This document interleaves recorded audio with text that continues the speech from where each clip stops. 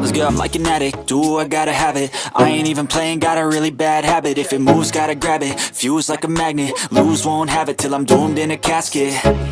I ain't playing, got a weird mind. If you work 8 hours, I'ma work 9. If the shit tastes sour, you should taste mine. I'ma stay in power for a long time. Get up, nah, I ain't a quitter. Toss me the ball, I'm a really big hitter. Big picture, I'm a straight killer. Rising the song to the highest bidder. Got juice, got gas, I'ma move fast. New shoes, new tracks, like who's that? I'm new, come back, better than last. Yeah, it's a new me, never gonna look back. I'm never gonna look back. Cause damn, I was built to last. You move slow and I move fast, and that's facts. Only I can make a change. Slowly take a step today. I will never be the same, cause that's what it takes. Let me get this screen off of here. All right, welcome guys. Happy Tuesday, April 9th. Grab your popcorn, grab your beer. We're going to hang out for a little bit and just chat with you. We got Mediocre in the house. I got a couple of other folks invited, and we'll just see who all shows up. Shoot me a DM if you're one of our regular guests and you'd like to stop in. And without further ado, let's get Mediocre in here.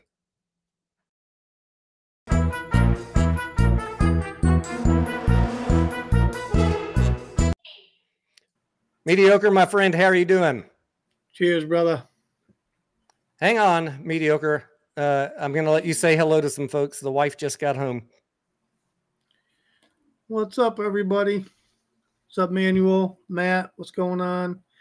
David. What's cracking? Monkey Tamer. That's funny. I like it. Oh, boy. Who else we got? How's everybody doing tonight? Hope we're having a good night. All right, I'm back.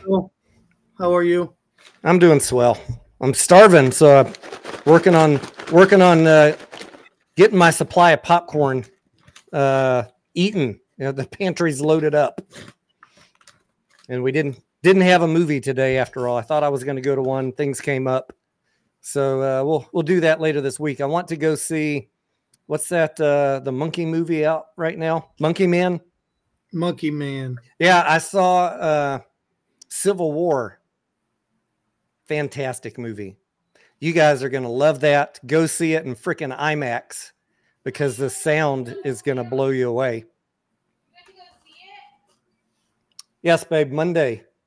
I asked you last week if you were working Monday. It was a special premiere. She's like, "What? We'll go see it again. Don't worry." Tony, give me 1 second. I got to set something up real quick, all right? All right.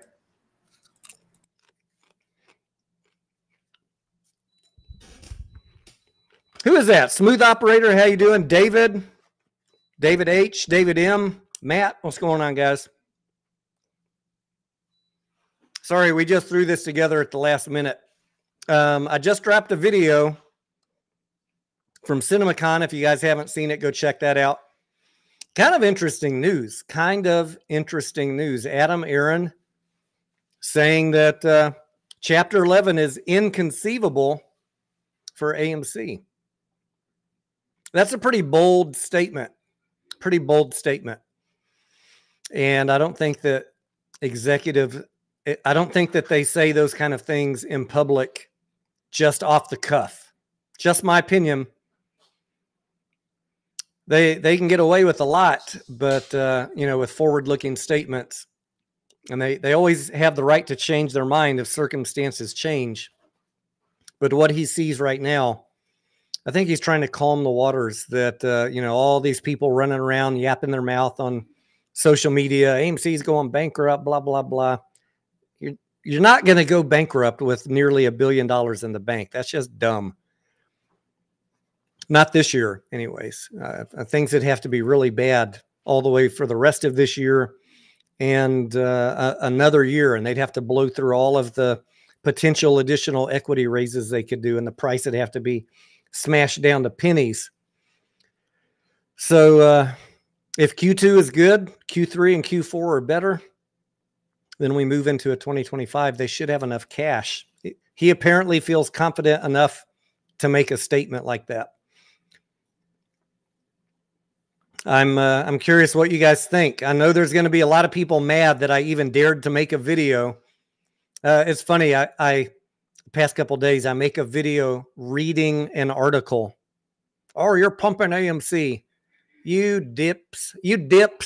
I'm reading an article. Go squawk at the reporter. Don't squawk at me. I don't want to hear it.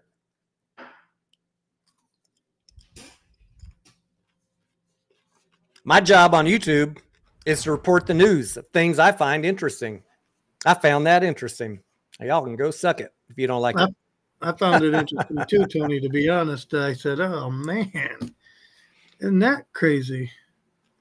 Wasn't expecting him to say anything like that now, were you? I was not expecting that. David asked, is that AMC popcorn? It is. In fact, it's got extra butter leaked out the top of the bag, David. Well, I've tried the low salt, the regular, and the extra butter. And the extra butter comes with butter packets that you pour over the top. Butter, butter flavored. AMC special butter. Yeah, the special butter. I don't want to know what it is, but because I'm got my keyboard and stuff here, I didn't pour the extra greasy stuff on top. This is just the straight out of the bag. And the other thing I like to do with this is pour it in a bowl and put a couple of drops of truffle oil and some Parmesan cheese on there. Some real Parmesan. Ooh, that is good stuff.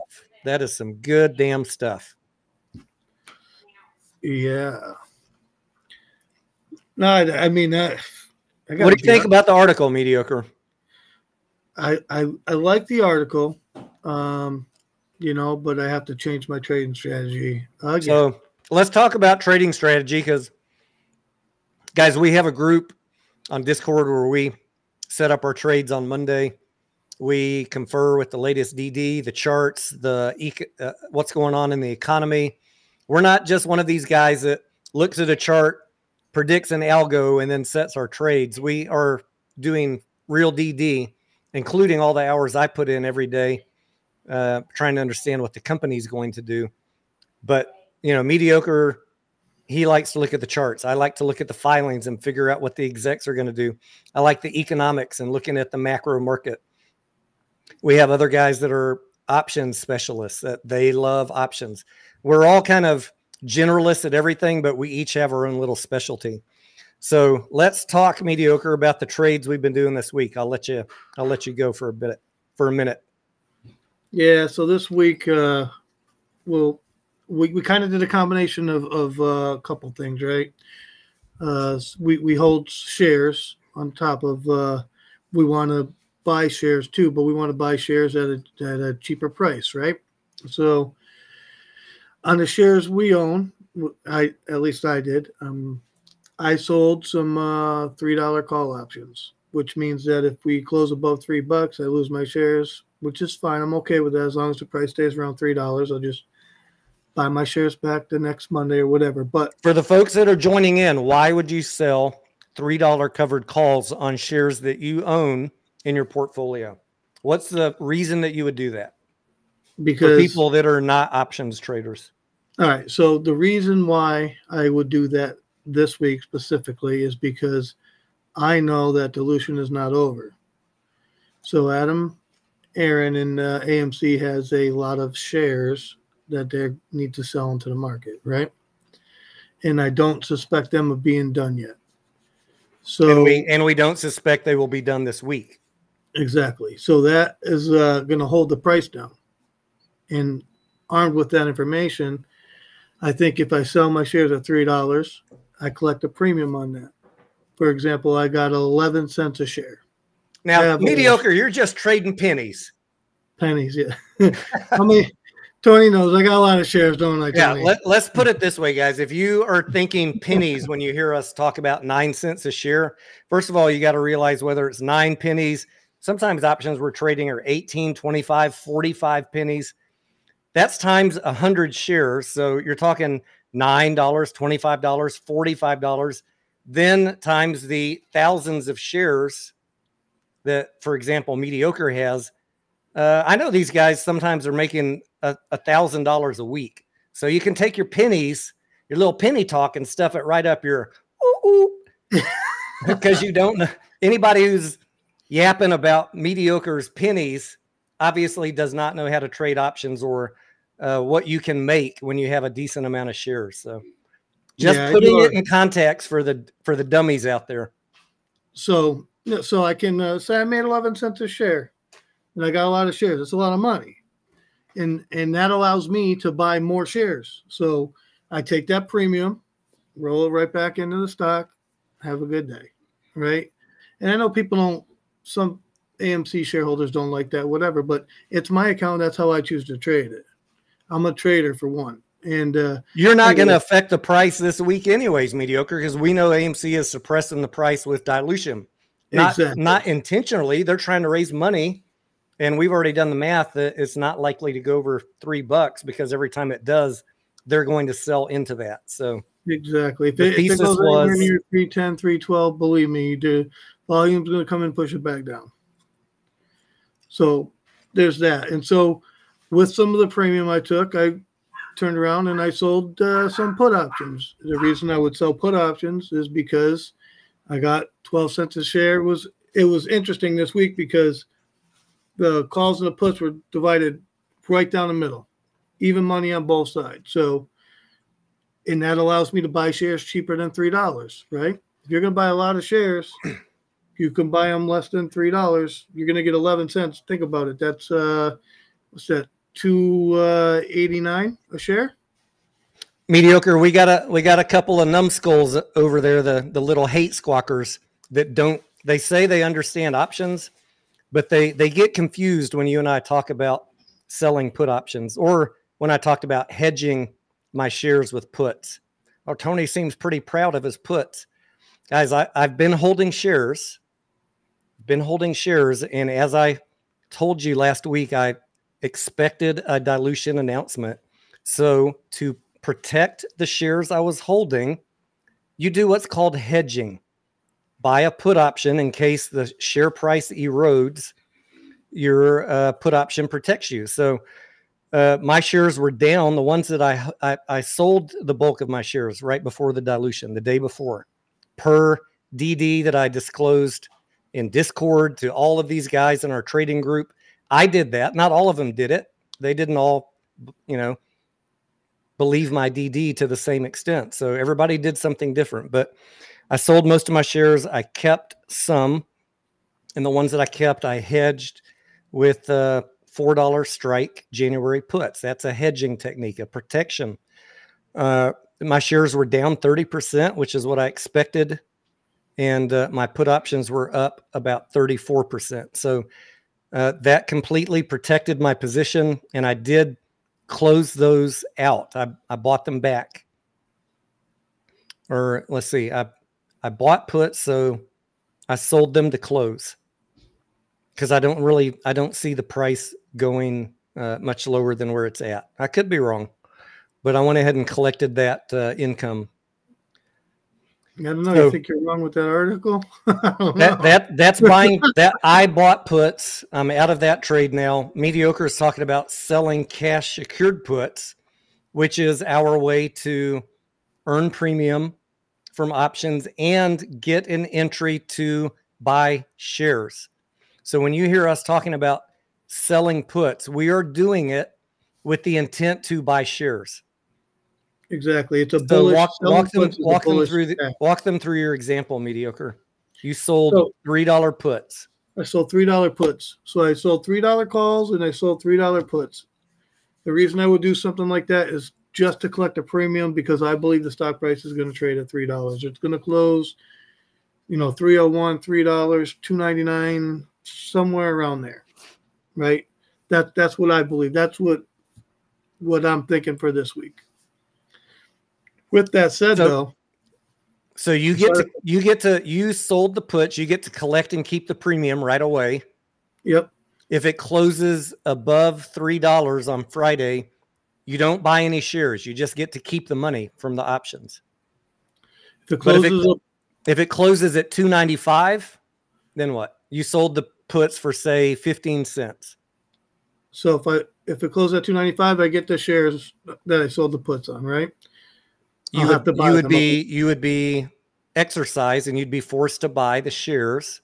Correct. At $3, 100 shares times however many contracts you sold. Correct. And so if it closes above $3, though, I lose the shares that I sold contracts again. Well, let's not confuse the calls. Let's just talk about the puts for a second. I want to make sure people silo this information and understand the strategies. All right. Perfect. You sold the $3 puts. You collected, correct. say, $15 premium per contract. If it closes at $2.95, you will be assigned 100 shares per contract at $3. Correct. But you made $15. So your basis is actually $2.85, even though your broker is going to buy you in at $3. Absolutely. So that's the benefit, guys. I'm trying to explain this multiple times slowly, just for those that are not used to options trading. When you're selling cash secured puts and you're okay buying at the strike price, I think I was selling them also at 16 and 18 cents. So my basis, if I get assigned on Friday, which I'm fine, I'd love to buy it under $3. I already have been buying with cash under $3. I'm fine to take more, but my basis, because of the premium I collected on selling the puts, will be, if I get assigned on those shares, I'll be buying them and I'll have a cost basis of like $2.82, $2.82. I love that. Gotta love it. Gotta love it. Yeah, it's so don't take our strategies as being bearish. We're trying to explain to you the strategy of what we're doing to get an entry and maintain as low a basis as possible. That's right. And that article changes things, because that article, to me, is a bullish article, right? What's that going to do to the stock price? Is it going to create more buying pressure, right? Is that going to happen? Are we going to trade above $3 now? Like, 305, whatever we trade at. That's going to affect what I have to do. I can't. So next week, I can't sell a $3 call option, because if it's trading at 305 to 310 or something like that, it puts more risk at me losing my shares. If when AMC is done with their dilution and the stock price rises to, say, 345, then I lost. If we're right that this quote from Adam Aaron, Chapter 11, Inconceivable, is meaningful. Like, I'm not big on decoding tweets, Mediocre. Yeah, me either. I'm not big on decoding tweets. In fact, I've made fun of people that do it. But I don't give them a hard time, because most of them mean well and it's entertaining. Sometimes I find it funny. I never would make any investing decisions off of any CEO's tweets. However, that being said, when he's talking to a reporter and he says Chapter 11 is inconceivable, I don't think you say something like that by accident. I think it means to me that the debt renegotiation is likely either done or well on its way to being done. And so now we're kind of thinking, if that's the case, if that's the case, what does that mean to our trading strategy? What does that mean to the stock price? And so that's what we've been talking about all night. Like, we have certain options plays and we have shares under $3. Some people in our group have shares over $3. What's going to happen to the price? So I think we're thinking, what, Mediocre? When the debt restructuring, well, it depends on how the debt restructuring goes. But if we just forget about that for a second and say that Adam Aaron meant something when he said that, you would think that it could be possibly bullish. But I also think that the dilution might not quite be done yet, and that would suppress any bullish momentum. So how do you weigh that trade-off? I mean, so for me, the only thing that I could do is just adjust my trading strategy a little bit. So, like, I won't sell options closer to the money. I'll have to move my strike farther out, take less premium, protect my position that way. Move your strike price higher. Correct. Yep. And I'll just stop selling puts. It's easier. Like, if I'm trying to accumulate, depends what you're trying to do. if I'm trying to accumulate, which is what I've been doing, is accumulating. But so if you want to continue accumulating, you could sell puts and hope that you get exercised on, right? You hope that you end up with the shares at the end of the week, but there's no guarantee that that's going to happen. You might just end up with the premium, which is nice. It's money. It depends on your strategy. Sometimes it's just easier to buy shares at the market, right? So I just got to look at it, see what we're going to do. Yeah, don't get this twisted, guys. We're taking some risk, and I'm not giving anybody trading advice. I'm just always trying to tell you what we're doing, because I didn't do a lot of options trading on my AMC position in 2021, 2022, 2023. I did not do any of these strategies that I'm talking to you about. The only thing I ever did right before earnings a couple times was I just bought naked calls like you guys do. You know, you expect a pop, you buy some call options, you make some money, and then the price of the stock always comes back down like it always did. But all these other strategies, you know, as AMC got into this running out of cash and we knew that the price was going to come down due to dilution, and we still love the company, we'd like to see it succeed, we don't want to just walk away. How do we stay in the play, have fun with it? We understand the heck out of this company and how it trades.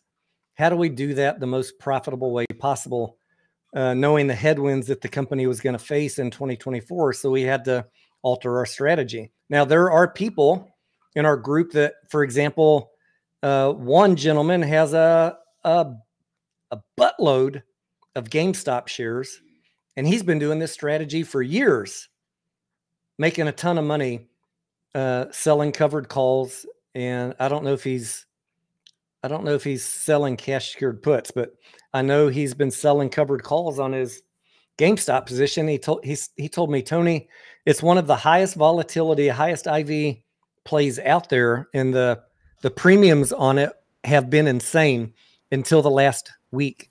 The premiums on GameStop just eroded to almost nothing. As the market is finally got to peak at what GameStop's earnings are, there's no more volatility in GameStop. Everybody except a couple people knows it's going down. So the IV really dropped. Although I did see Larry Ching bought 10,000 shares today. So they'll try and rally it tomorrow. Really what we want to see is not executives buying a couple thousand shares. We need to see a strategic change in the business. Put that capital to use. Put the capital to use.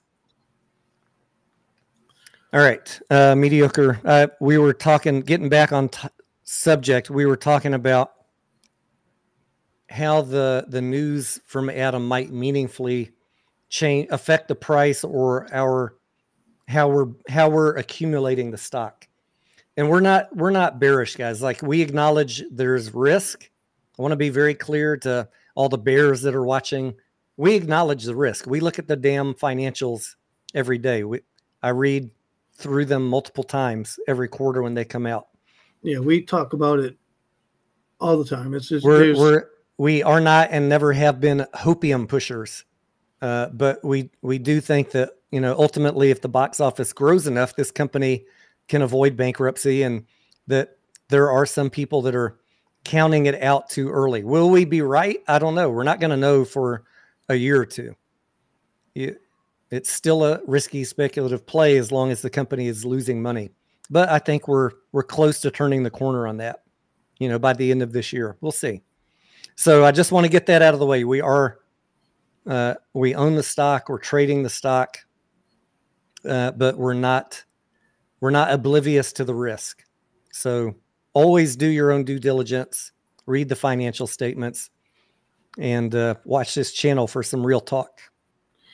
I mean, I am surprised by the quote, you know, that was made in the article. That you know, that's interesting the way it's worded. So if that is what he said and it was quoted, I mean, it gives me an answer that I'm looking forward to.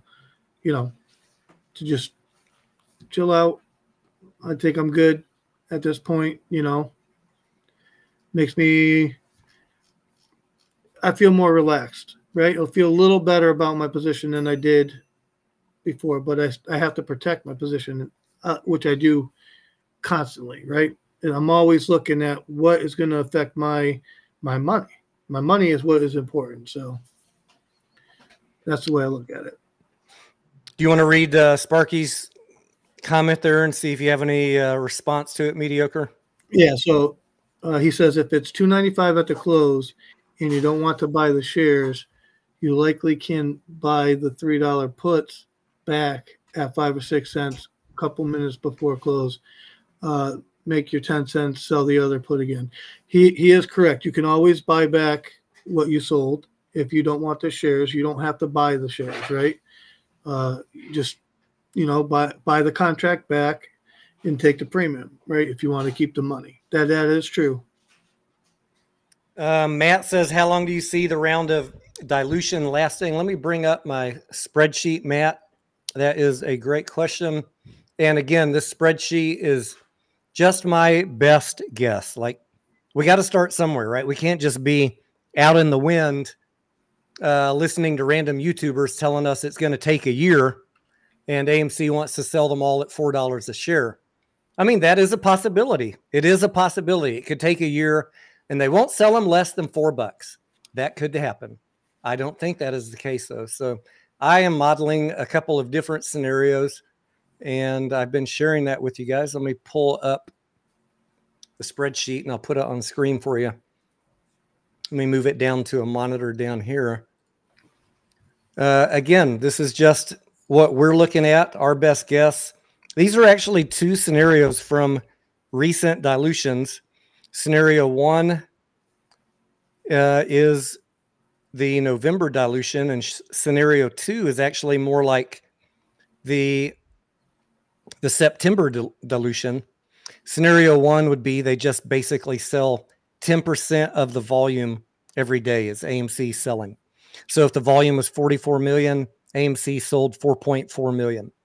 And if that were the case, let's see, this is row 17. I need to just update this.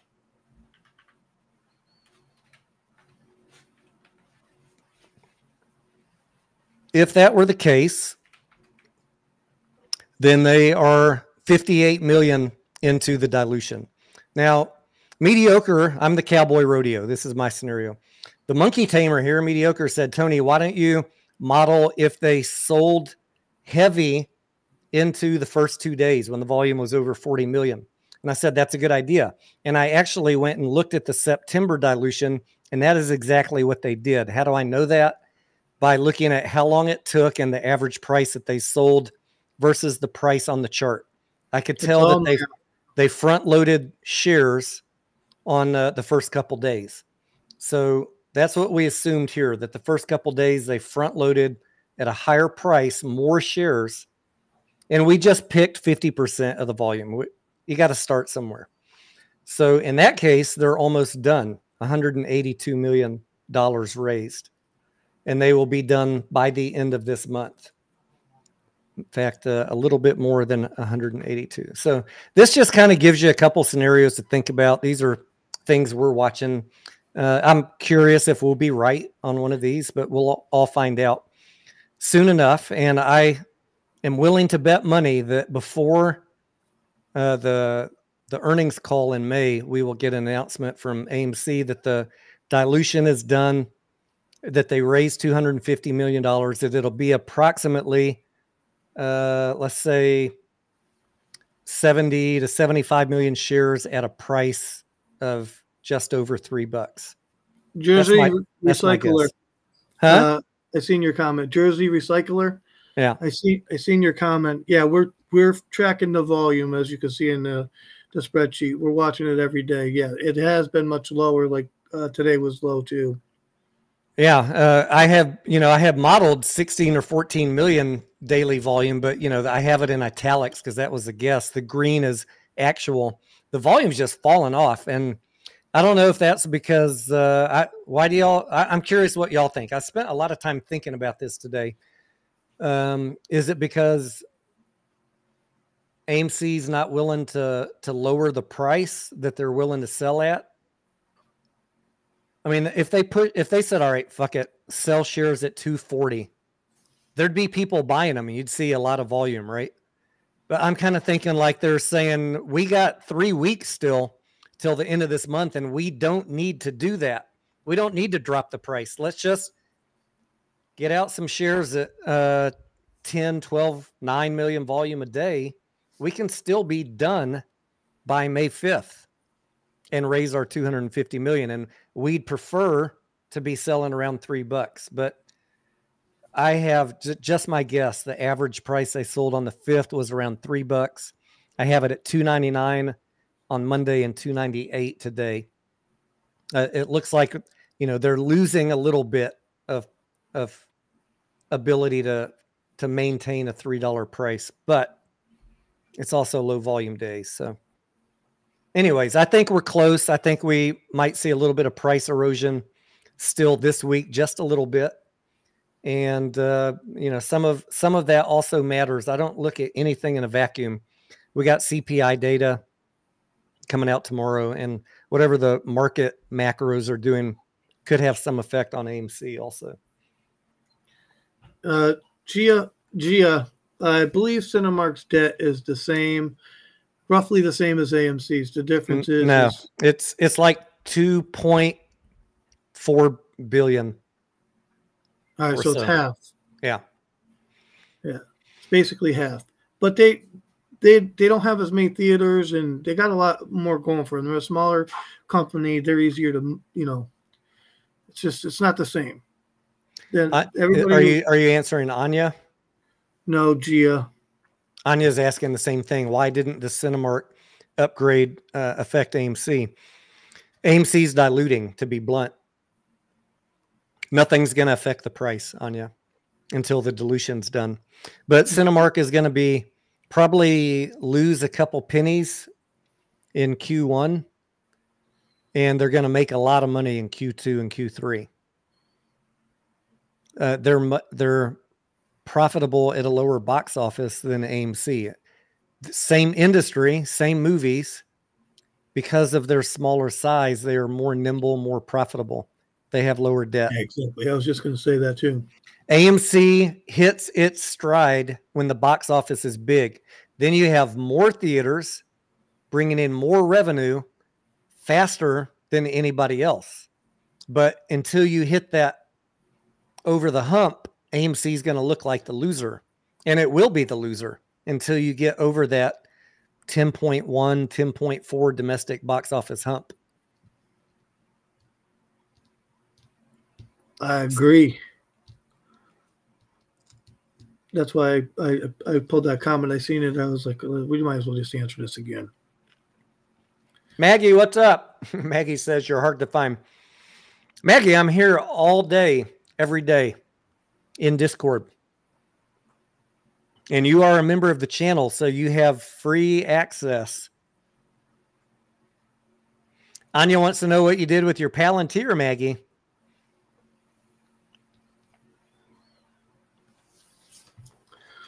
So what are your guys' thought? What's the chat's thought on these on Adam Aaron's news? Yeah. Did y'all know about this news before we started this live stream? I've been hitting Twitter all day trying to check for CinemaCon updates, and then boom, that one just dropped in my lap as we were sitting here having our evening chat about AMC stock. I know everybody asked me, Tony, why are you hang on, popcorn. Tony, why are you so focused on AMC stock when they're losing money? It's not the biggest position in my portfolio, but I probably understand what's going on with AMC and how it's going to trade better than any other stock. Whether that means it's going to trade up or down, I understand now. And every day, week, and month that goes by, we get better at it. Wouldn't you say, Mediocre? I feel that way, yeah. And besides that, I would like to see the company succeed. I don't know if they will or not. I'm hopeful they will. I'm an A-list member. I go to movies all the time. I love movies. And so I have a vested interest in seeing them pull through, plus the fact of all of you guys that maybe made different decisions than us over the last couple of years about how you're going to trade it.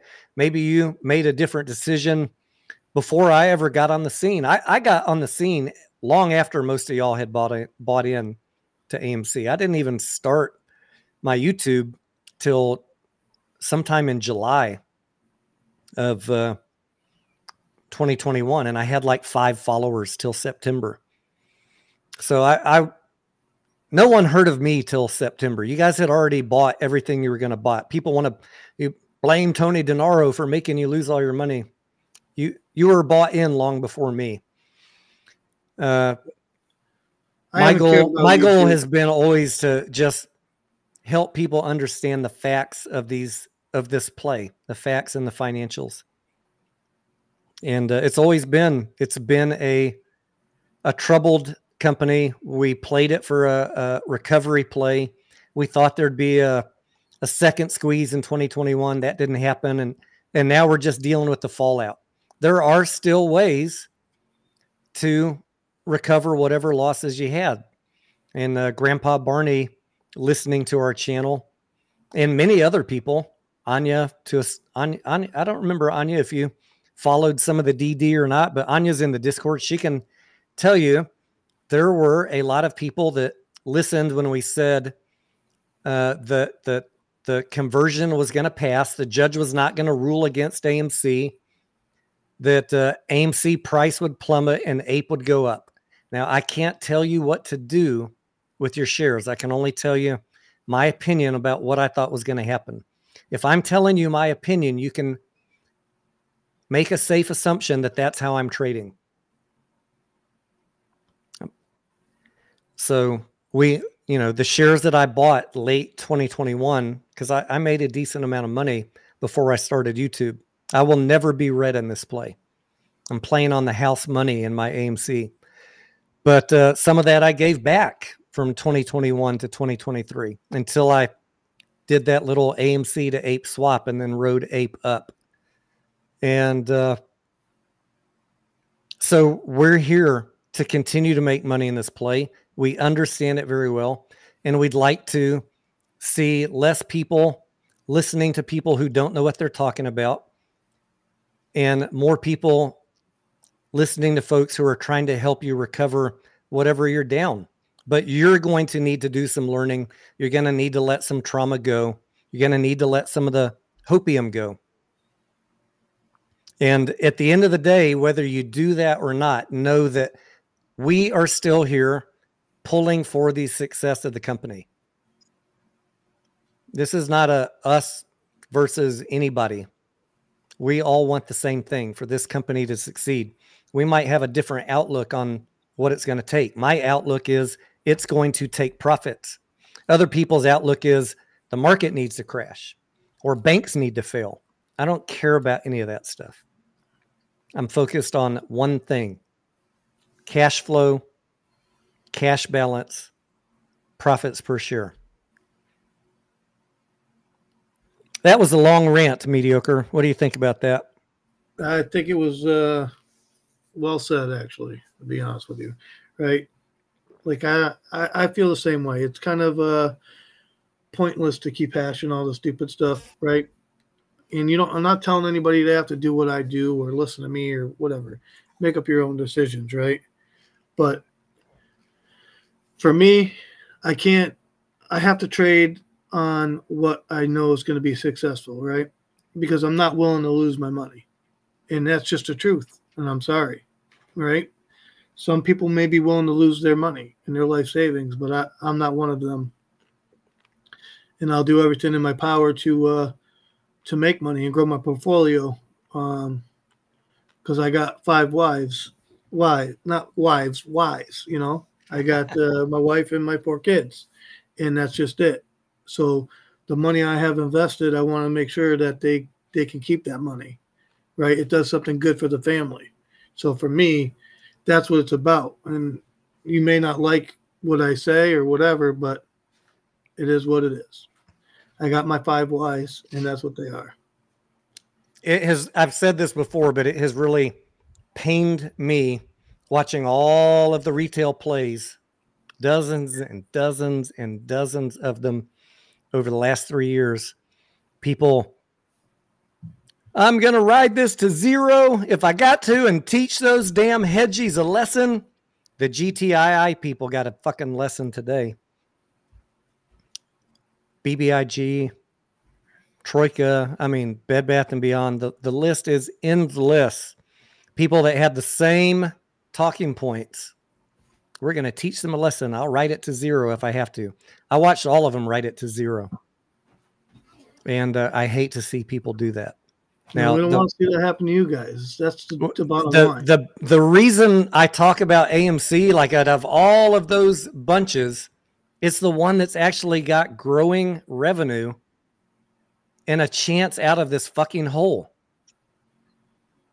I know the bears and my haters hate that I talk about this stock, but guys, it's got growing revenue.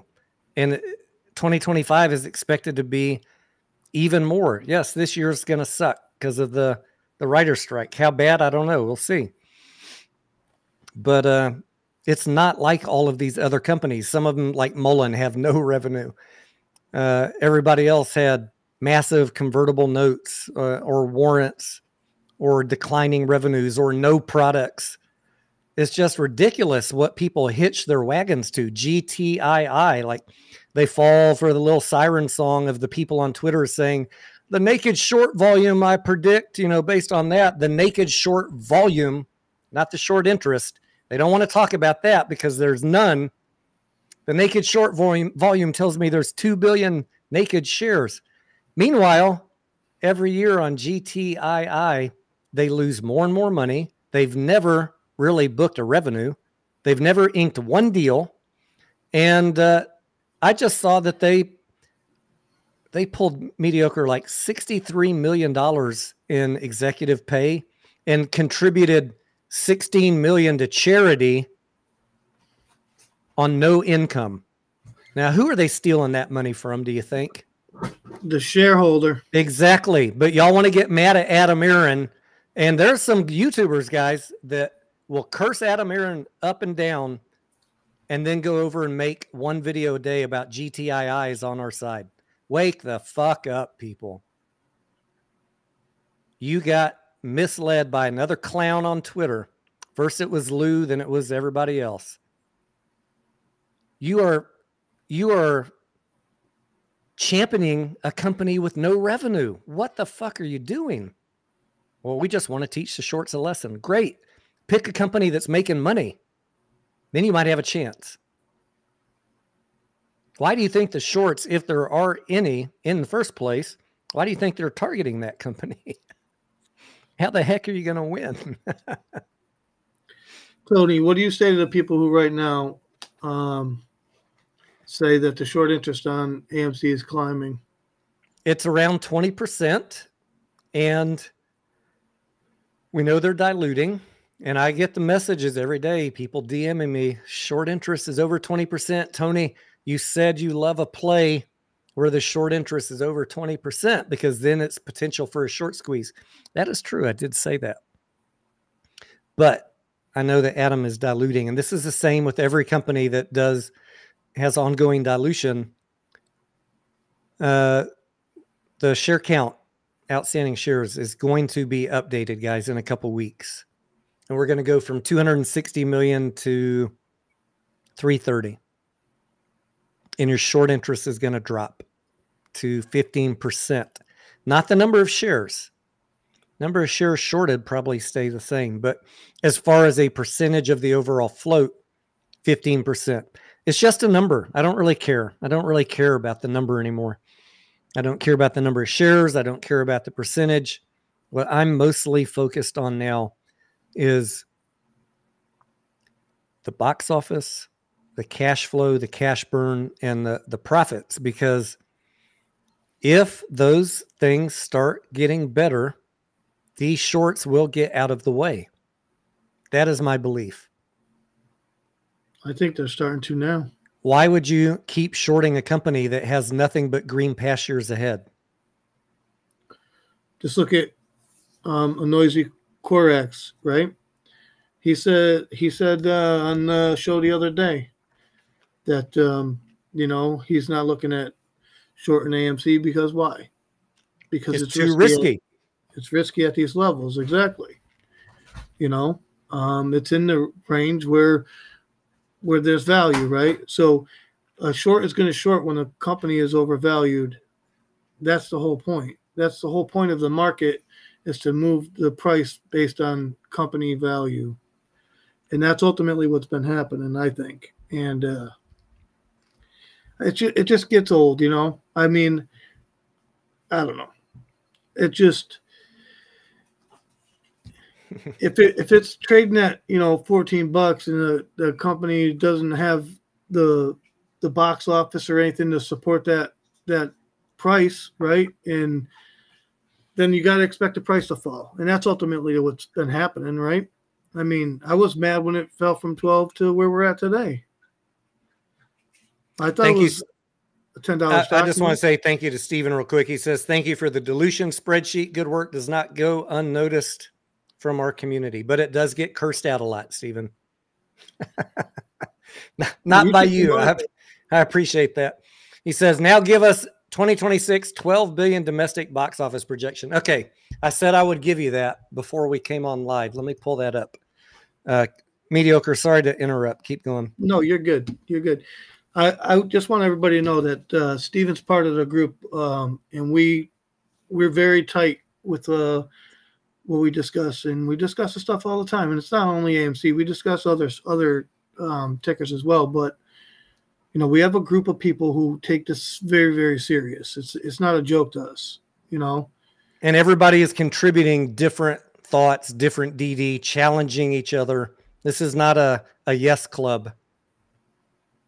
Yeah. I mean, we all want to see the company move up. We all want to see it succeed, but we all have varying degrees of reality. Is that a fair way to say it, Mediocre? Absolutely. All right, Steven, I'm going to model 12 billion box office with a 32% capture rate on admissions.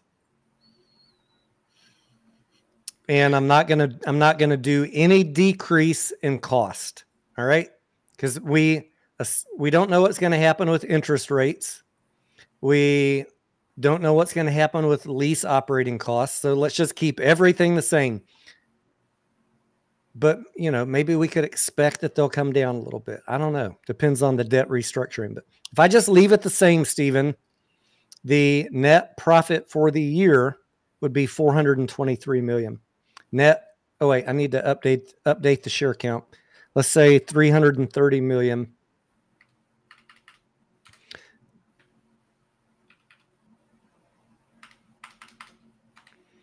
$1.28 per share annual earnings. Now, you already know the model I gave you before, verbally, about how you can translate that into a price target, but roughly around 423 million net profit on a 12 billion box office. Now, I don't know if we'll get there, but you wanted the numbers. That's what I got from my spreadsheet.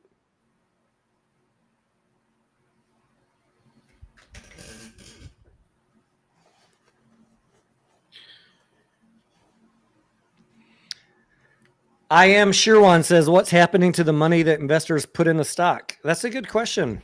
I am.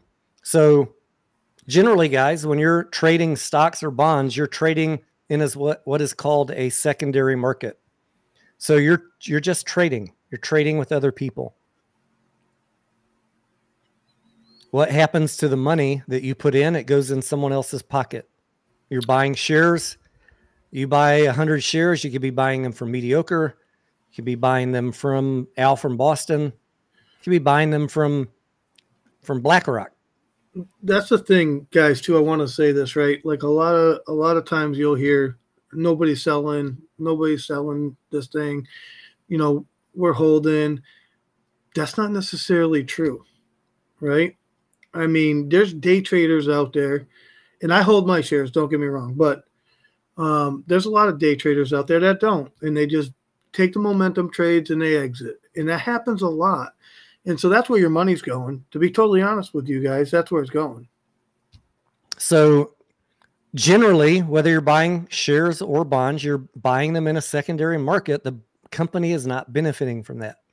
However, there are exceptions, like if a company did a bond offering that you were able to participate in a new bond offering, and through a broker, you were able to buy those, and you could potentially, Sparky, correct me if I'm wrong. I see Sparky in the chat. But more commonly, for most of you, if the company is actively doing dilution, there's a chance that some of the shares you're buying right now are going straight to AMC's balance sheet. Some portion of the volume every day, some portion of those shares are being sold by AMC, and so your money is going to the company, and you'll see it on the balance sheet in the next, not this earnings statement, but Q2. You'll see it there. Yeah, I think that's the thing, right? Like, that's the only time that AMC, the company, gets any money out of the stock is during a dilution or some sort of action like that, right? The day-to-day trading is between regular people and institutions and such. AMC doesn't have really a say in that. Let's break it down to the most simple way I can explain it. Every day, any stock you're trading on a normal day, you're trading with someone else. Whether you're buying or selling, you're paying for future earnings. So if you're buying, you think that the earnings of that company are likely to be higher in the future. So you're willing to pay a higher price and hold for a higher price. If you're selling, typically, again, a very basic explanation, you're thinking that the earnings of the company are likely to decline, therefore the price is going to get eroded. It's really that simple. And you're just trading with another person who has a different mindset than you. Sometimes, yes, people are buying or selling because they need the money for personal finance. I'm not, their household, or they find a better opportunity. But at its most simplest form, I want you to think of what you're buying is future earnings. And the reason AMC and GameStop have been getting obliterated is there is no future earnings. GameStop finally just announced some earnings, and it was a couple pennies. And that's why they're going to continue to get obliterated. The price is overvalued for those paltry earnings until the company announces a strategic initiative that has better earnings. Yes, they've got $1 billion of money in the bank, but it is poor use of capital. Their return on invested capital says that they're just basically wasting that money. It's sitting there not doing anything. So despite what some people are telling you, GameStop is not as much of a slam dunk as you think, because they have $1 billion on the balance sheet. That is not good enough in Wall Street's eyes. You're being tricked by people on YouTube that tell you that's the most important thing. It's not the most important thing. It's an important thing. It's great. That's not what... You can't focus on one thing. Wall Street's looking at 10 things, 20 things. I call it, remember Lou, follow the bouncing ball, but it's more like, look over here. That trick, mediocre? Yeah. Look over here at this one thing that's really good. Don't pay attention to that. All that. That's how GameStop is right now. That's what they're selling you on YouTube. Just look at this, guys. It's fantastic. Forget all that. We hear all the time that we think that a specific stock is worth X amount of money. Just because we believe that doesn't make it true. I'll give an example, right? If I thought Ford was worth $1,000 a share, so I'm willing to buy it at 900, so I can make $1,000 a share, but it's trading at 12. You know what I mean? It doesn't mean it's ever going to get there. What do you think is going to happen to that money? Whoever sold me the shares is going to take that money, right? Because if you enter an order like that, it's going to sell immediately. You know, it's just like, I don't know. It's weird. They're gonna take your money. That's what I'm trying to say.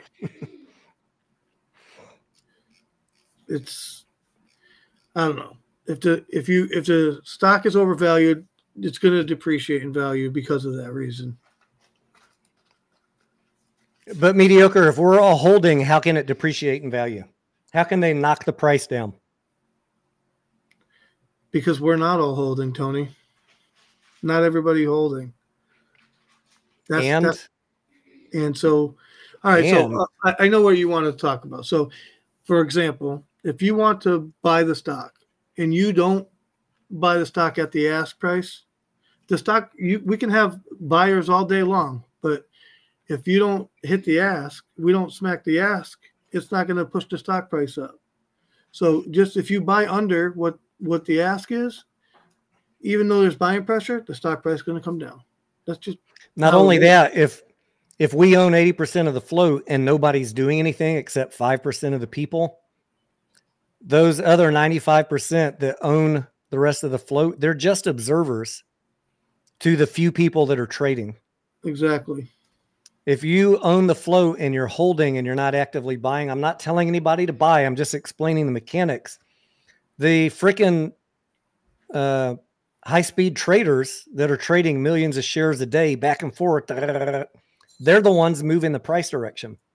You're just an observer as a holder. It doesn't matter. Doesn't matter if you got 320 million shares and only 10 million are available. They can churn through those multiple turns per day and still move the price down. And you couldn't do anything because you're just holding. It's really that simple. It doesn't have to be about naked shorts. But like Mediocre said, there are people selling and there are institutions lending out shares on top of that, increasing the float even more, making even more liquidity of shares. That whole ETF lending, institutional lending, they have a lot of legal ways to push the price down. If the stock is volatile, traders are going to trade it.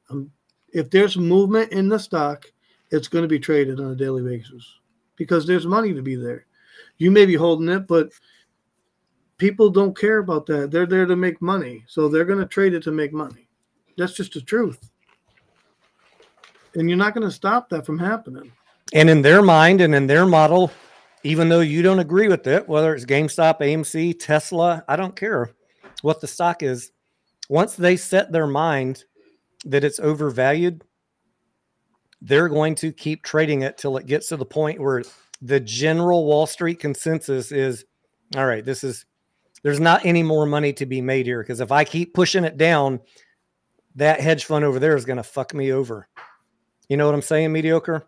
Exactly. They compete with each other. They're all pushing it down, but as soon as it reaches a fair value, they all kind of stop because they know if I keep pushing, my enemy over there is going to screw me.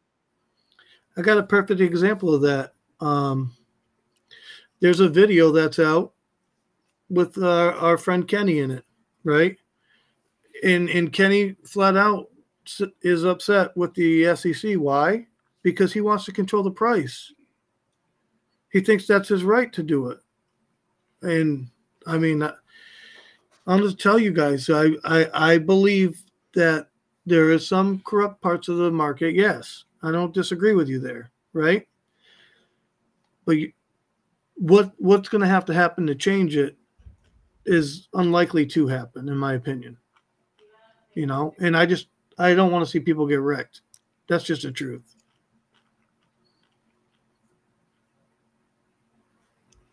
Maggie's asking about Palantir and Oracle. I haven't looked at Oracle recently, Maggie.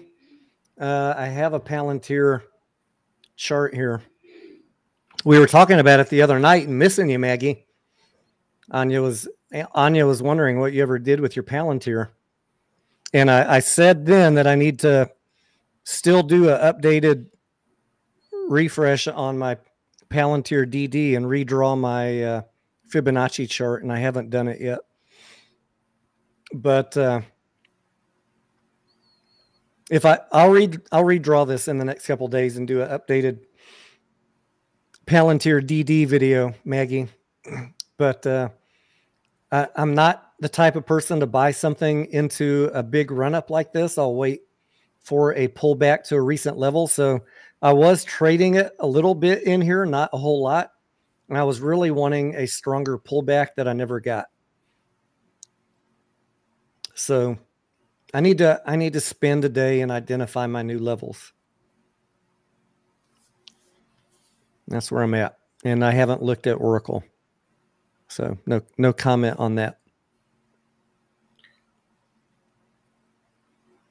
What do you think of Headstock here's comment?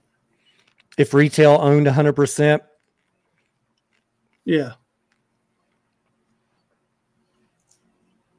Well, the problem is you have to get retail to own 100%, and you haven't done that. Here's why it's never going to happen.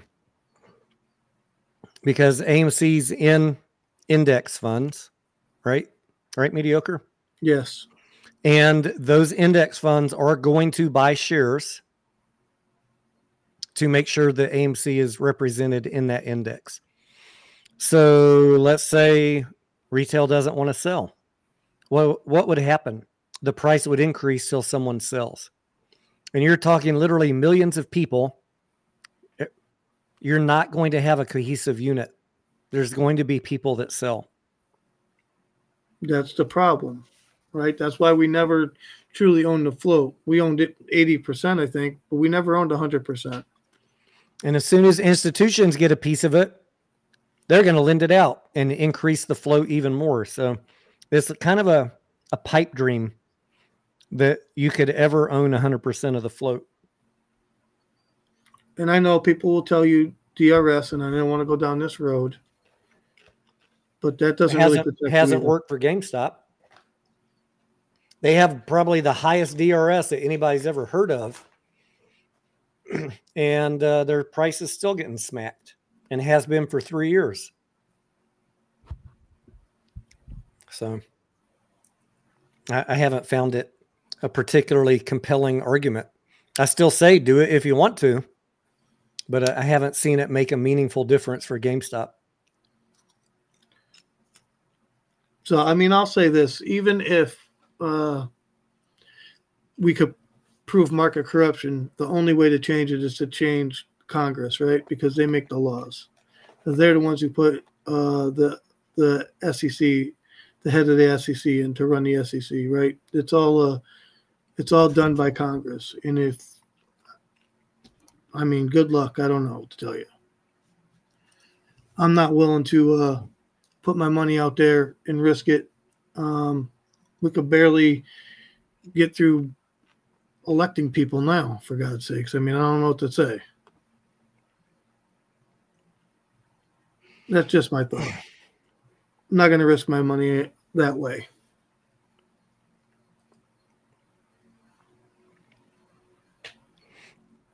I think what Sparky's trying to say is what I was alluding to. Like, when you have millions of people, everybody has different motivations. Everybody has different profit points. Everybody has different pain points. And I can tell you from being a YouTuber and running a Discord, both, for everybody who tells you no one's leaving, no one's selling, yes, they fucking are. Because I've seen a lot of people leave. Seen a lot of people leave. That you don't hear me saying that. No one's selling, no one's leaving. You never hear me say that. If I do, it's a fucking joke. Yeah, I don't say that anymore either. I used to think that. I did. I'll admit it. You know, I wanted what we were saying to be true, but I mean, I'm not willing to give up my financial stake. That's the problem. You know,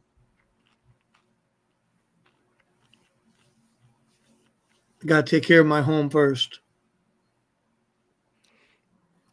At any rate, to bring it back to something positive, mediocre, you and I and most of the people we talk to are mostly bullish. Call us crazy. I know The Bears are going to hate me for saying this.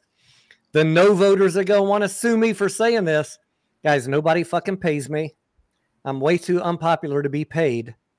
What you're hearing is my opinions, my DD, how I'm trading. It's not financial advice for you. We like AMC based on what we know about the finances. We recognize that it's speculative, that there's still risk. The debt hasn't been restructured. Who knows what that news is going to be? It could drive the price up or down.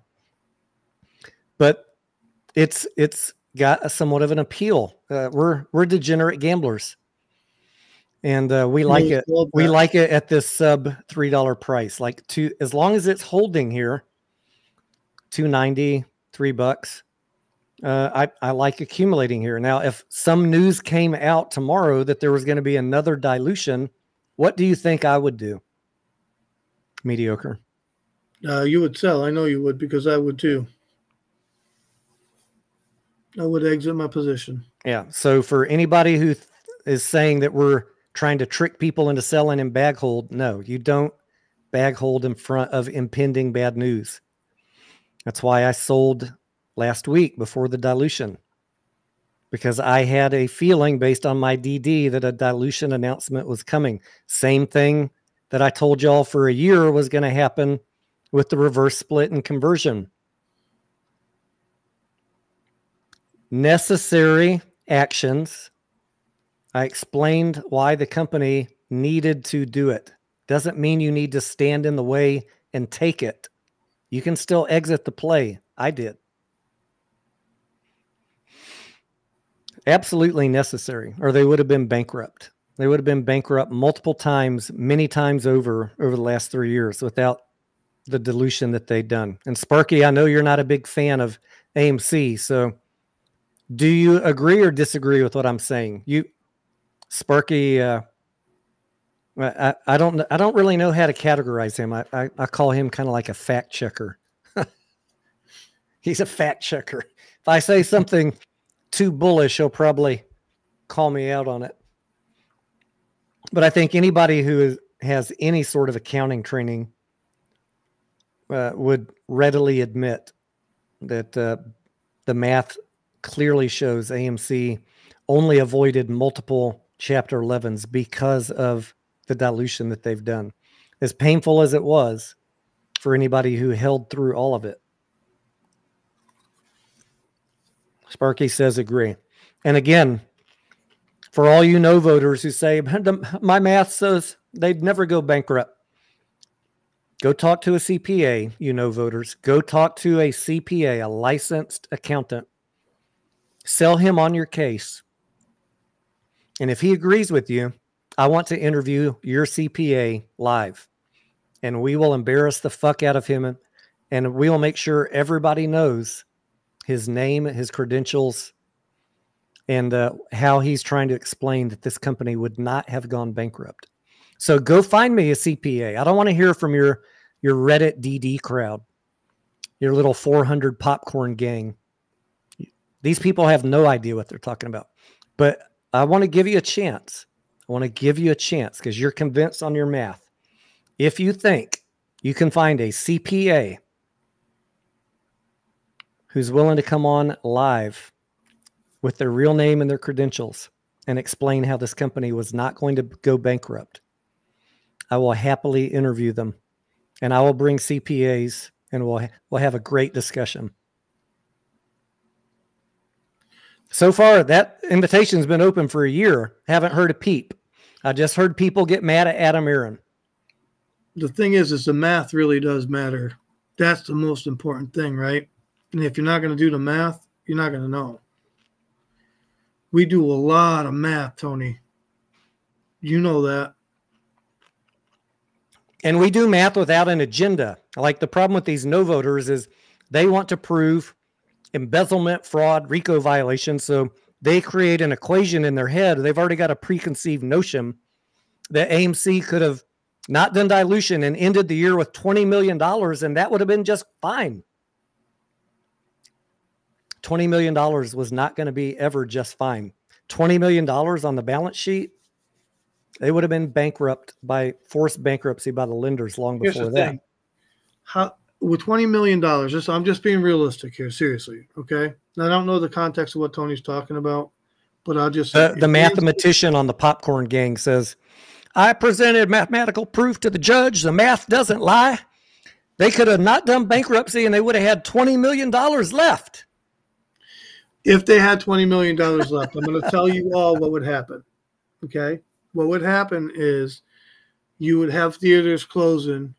Why? Because they can't pay their fucking employees. That's why. You can't buy fucking soda from Coca-Cola. You can't get your fucking popcorn delivery. These guys don't understand what working capital is, mediocre. They look at a number at the end of the year. And they also didn't think about the minimum liquidity requirements from the lenders. AMC would have been bankrupt, forced bankruptcy long before they got to 20 million left on the balance sheet. I understand that, but I was just trying to make it simple for them. The simple math, Tony. I mean, this company spends a lot of money. It has a lot of overhead. We need to generate that money, you guys. And if it's not there on the balance sheet in working capital, it's not going to work. It's not going to mesh. You know, and that's the truth. Oh, I see Corex. How long have you been sitting down there? Just a bit. I messaged in the private chat. I'm like, oh, sure, he'll see that. I did see that. I don't often look. You know, I barely read the chat because so many people are cursing at me. But okay. Thank you for joining us, guys. Just so you know, if you haven't been in our live streams, I am doing my absolute best to bring on a balanced viewpoint of guests, so that you're not being spoon-fed Kool-Aid. And it doesn't mean that you have to like everything I say. Doesn't mean you have to like everything Corex says. I own AMC. Mediocre owns AMC. Corex does not. We're not all in the same plays. I don't talk to Corex every day. I don't talk to him about plays. I just like that he likes looking into the legal stuff, bankruptcies and things. And I think he's got a pretty good head on his shoulders. And, well, I mean, for the most part, he doesn't insult people. Well, I mean, usually when if you swing, I'm going to swing back. Okay. If you swing at him, he's going to swing back. If you swing at me, I'm mostly just going to ignore you because you're a clown.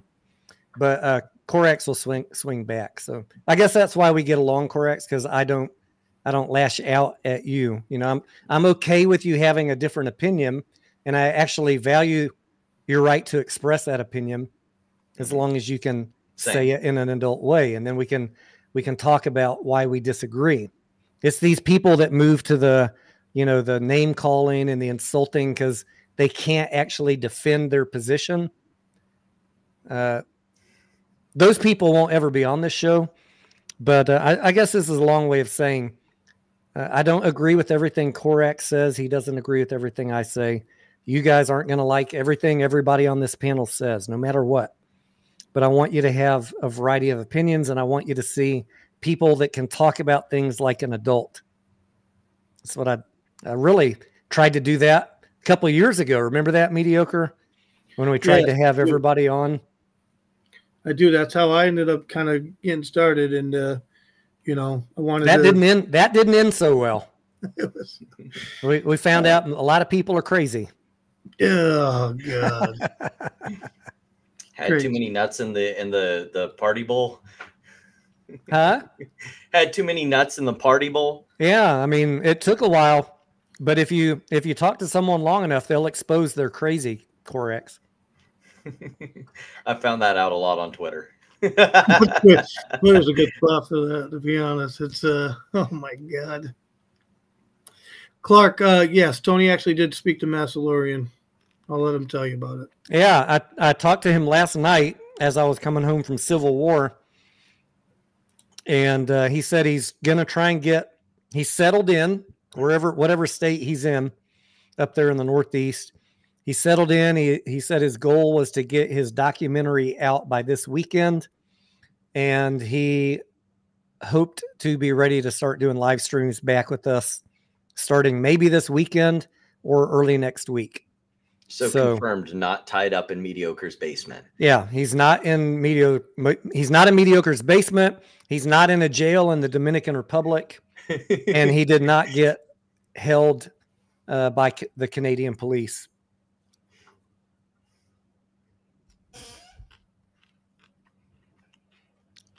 Miguel says, is AMC going to squeeze in your opinion?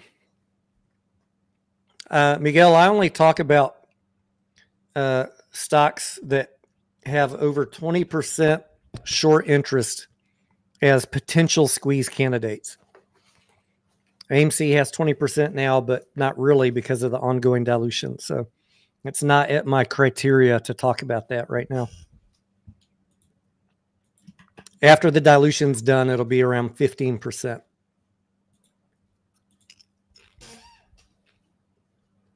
Correct. What's going on in your world? And then I'll take a couple more of y'all's questions. Oh, not a whole lot. After that screen cap he sent me, I was finally able to define Donahue's lawsuit on Pacer. So I was skimming over that and everything. So Donahue George, I think I just spit out some popcorn. Donahue's suing Ken Griffin, right? He's suing a whole slate of people. I just saw him tweet that he wants people to write letters and tell Judge how they feel. But I was a little confused by that because I thought that evidence was required to launch a case. Like, are we going? Is this the court of feelings that he's going into, or is it a federal court? It's a federal court. Oh man! So what are the letters going to do? Nothing. In fact, they'll go straight into the shredder. Well, they might get produced on the docket like they did in the Delaware Court of Chancery case, but they might they're probably not going to do anything, actually. So it's a historical lexicon, evidence. Yeah. That means nothing. Preserving people's outrage for posterity.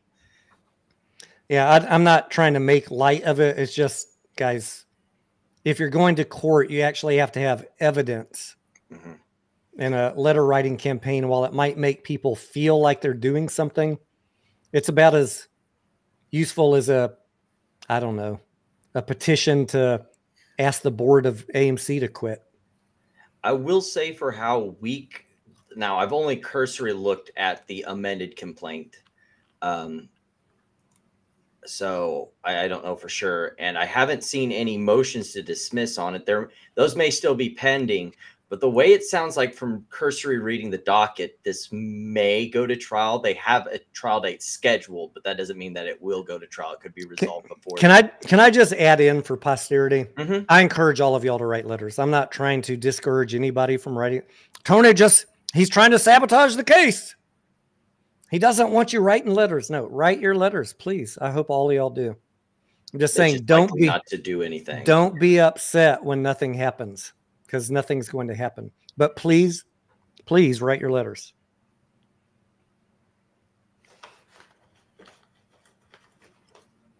Pam the Trader in the house. What's going on, Pamela? Pam says How are you, Pam? Mandalorian last night. All right. What you guys feeling about CPI tomorrow? Actually, I'm actually kind of hoping it doesn't go up. I'm hoping it just stays the same. Let's not raise or lower. My feelings on it is that, oil's been going up. Oil is a component of the CPI. I think it has nothing to do with actual inflation, actual monetary growth. It'll have everything to do with price increase. That's the big problem when you look at CPI is a price index, which could be correlated to inflation, but also prices can go up independent of inflation. So I think it's going to go up because of the input from oil going up. I don't know by how much, but if it does go up, you could see a bit of a red day tomorrow. I don't know how the market's going to respond to it, but I would expect CPI to be up. Not a whole lot, but up. I'm okay with a red day tomorrow because it'll help with overcome this. It'll help with your AMC options trading. I want more of that premium bleed out. Were you here when we were talking about our options trading strategy? No. Were you listening in? No, I happened to just get your link a few minutes ago and went, oops, sorry. Oh, yeah. So, yeah, we have $3 cash secured puts and $3 covered calls. So we're hoping it ends up like at 298 on Friday. Sounds like a plan. But we'll see. We'll see. Yeah, the only thing I It's won't interesting, like though, how CPI data and stuff like that, it controls the overall market, but a lot of people don't even recognize that, you know? And I'm glad that we actually are talking about it because that does move the market. Yeah. And when the market moves, all equities in the market move for the most part. Yeah. And there's a bunch of different like indicator things that move the markets that people don't normally look at. Like sometimes you'll see a lot when there's a big TLT rally, you know, markets are down. Well, that's because people are dumping their stocks to buy bonds. Or if DXY rallies, that's a big one. It's like I've seen a bunch of people on social media who will get on the Twitter and be like, oh my God, corruption, everything, stocks are going down. That's like, well, yeah, DXY went up, which means the value of the dollar went up. So things priced in dollars go down because the dollars were what DXY is, because some people don't even know, I'm sure. Is a composite index. It's basically a group basket of a bunch of different foreign currencies weighted against the dollar.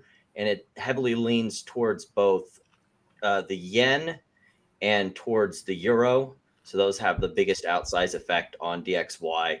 But it's basically tries to index the dollar versus the rest of the world currencies.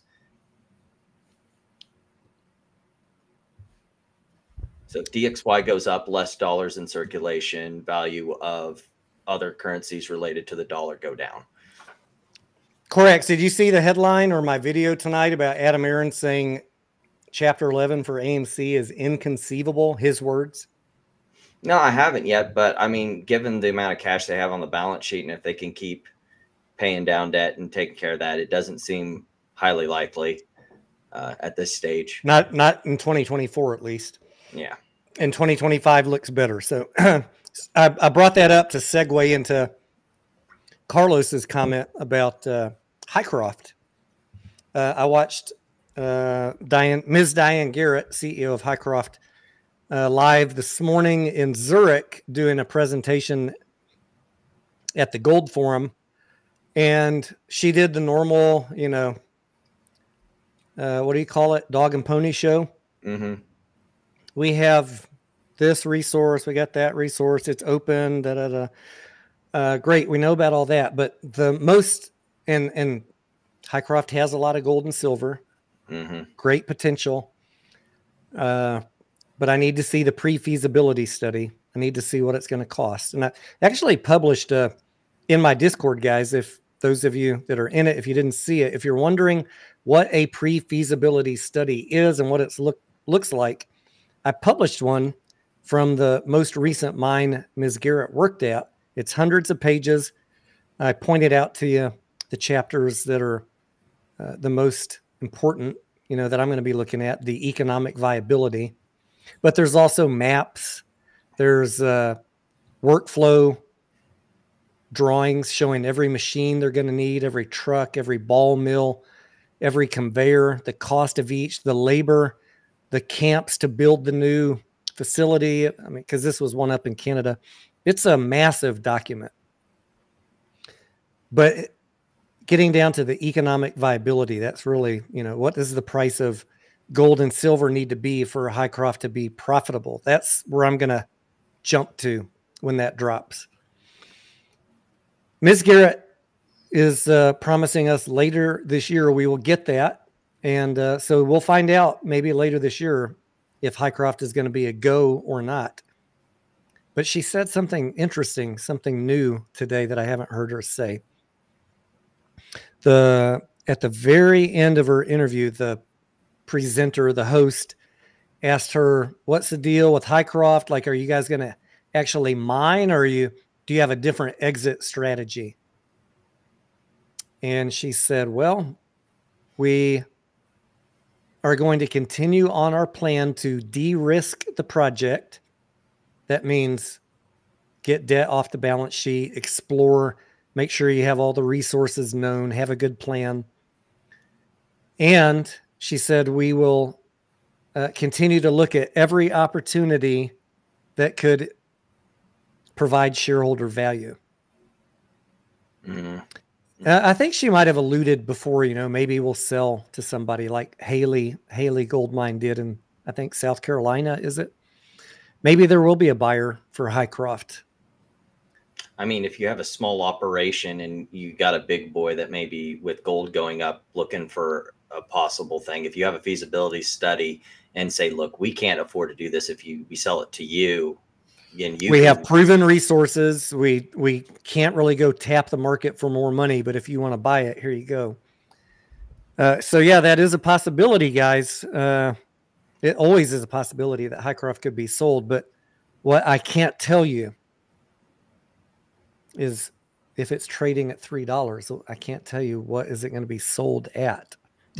If it were sold, what's the market cap of Hycroft's? What, like 68 million right now? So if it were sold for 5 times that, if it were sold for 2 times the market cap, I don't know what it's going to be sold for.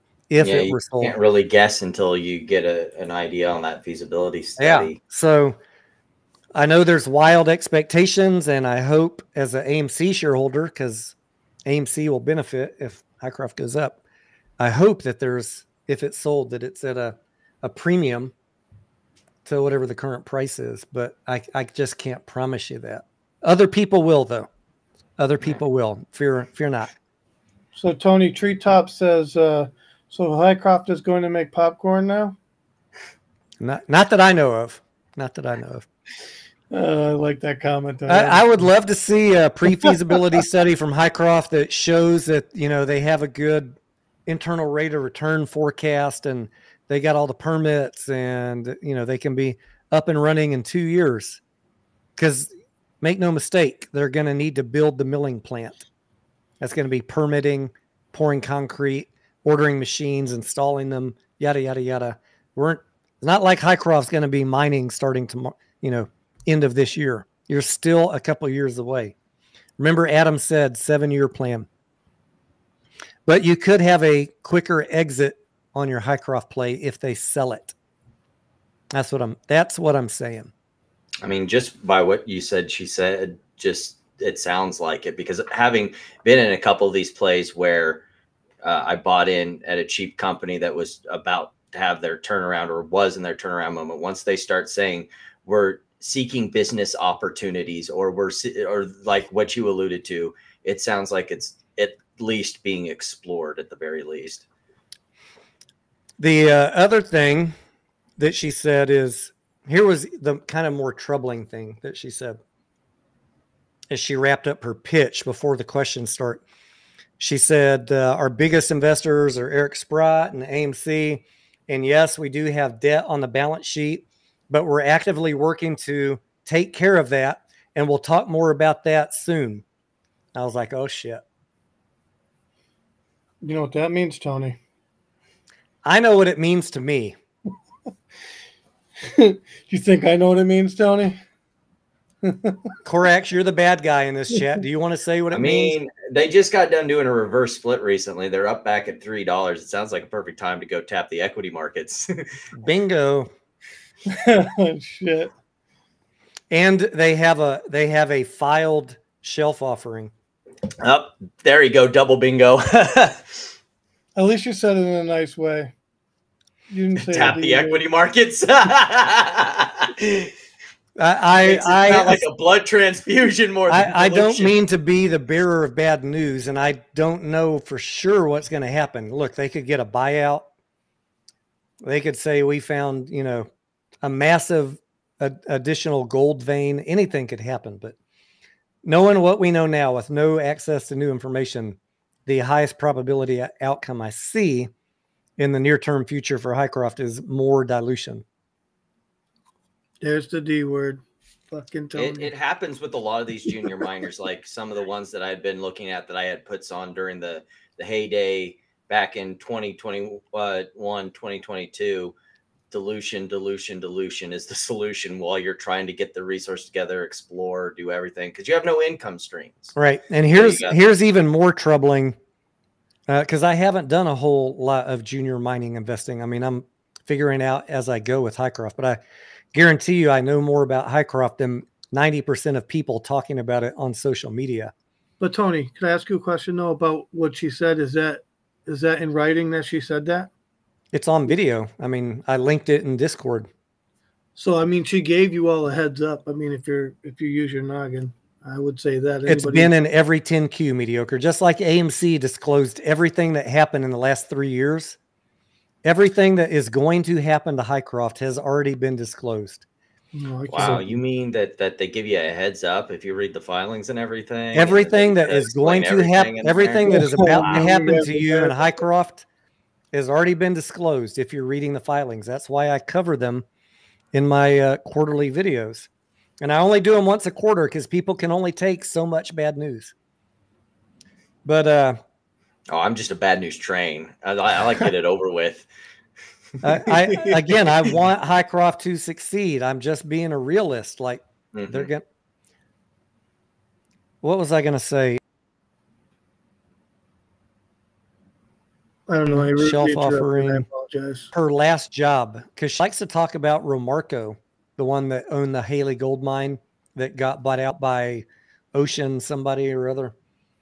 She never talks about Nickel Shaw. Not Casey Shaw, Nickel Shaw. It's another mine up there in Canada. She never talks about that, but she worked at that mine, which is a platinum, nickel, and copper mine, if I recall correctly. And they were in the pre-feasibility study exploration phase when she was there for multiple years. And she left to come to, she had success at Romarco. She went to Nickel Shaw, worked on exploration, and got plucked away to come help out Hycroft. Nickel Shaw replaced her with someone else, and they've still been plugging away. So I caught up on what's going on at Nickel Shaw. They did finally publish a pre-feasibility study, and that is the one that I linked in my Discord today. And it is as someone that, I've got a manufacturing and engineering background. I know my degree is in economics and finance, but I never worked as a CPA. I never worked on Wall Street. I got in high tech, and I did manufacturing, product design, engineering, factories all around the world. To read this document of how they plan out this mine to the nth degree is just fascinating, geeky shit for me.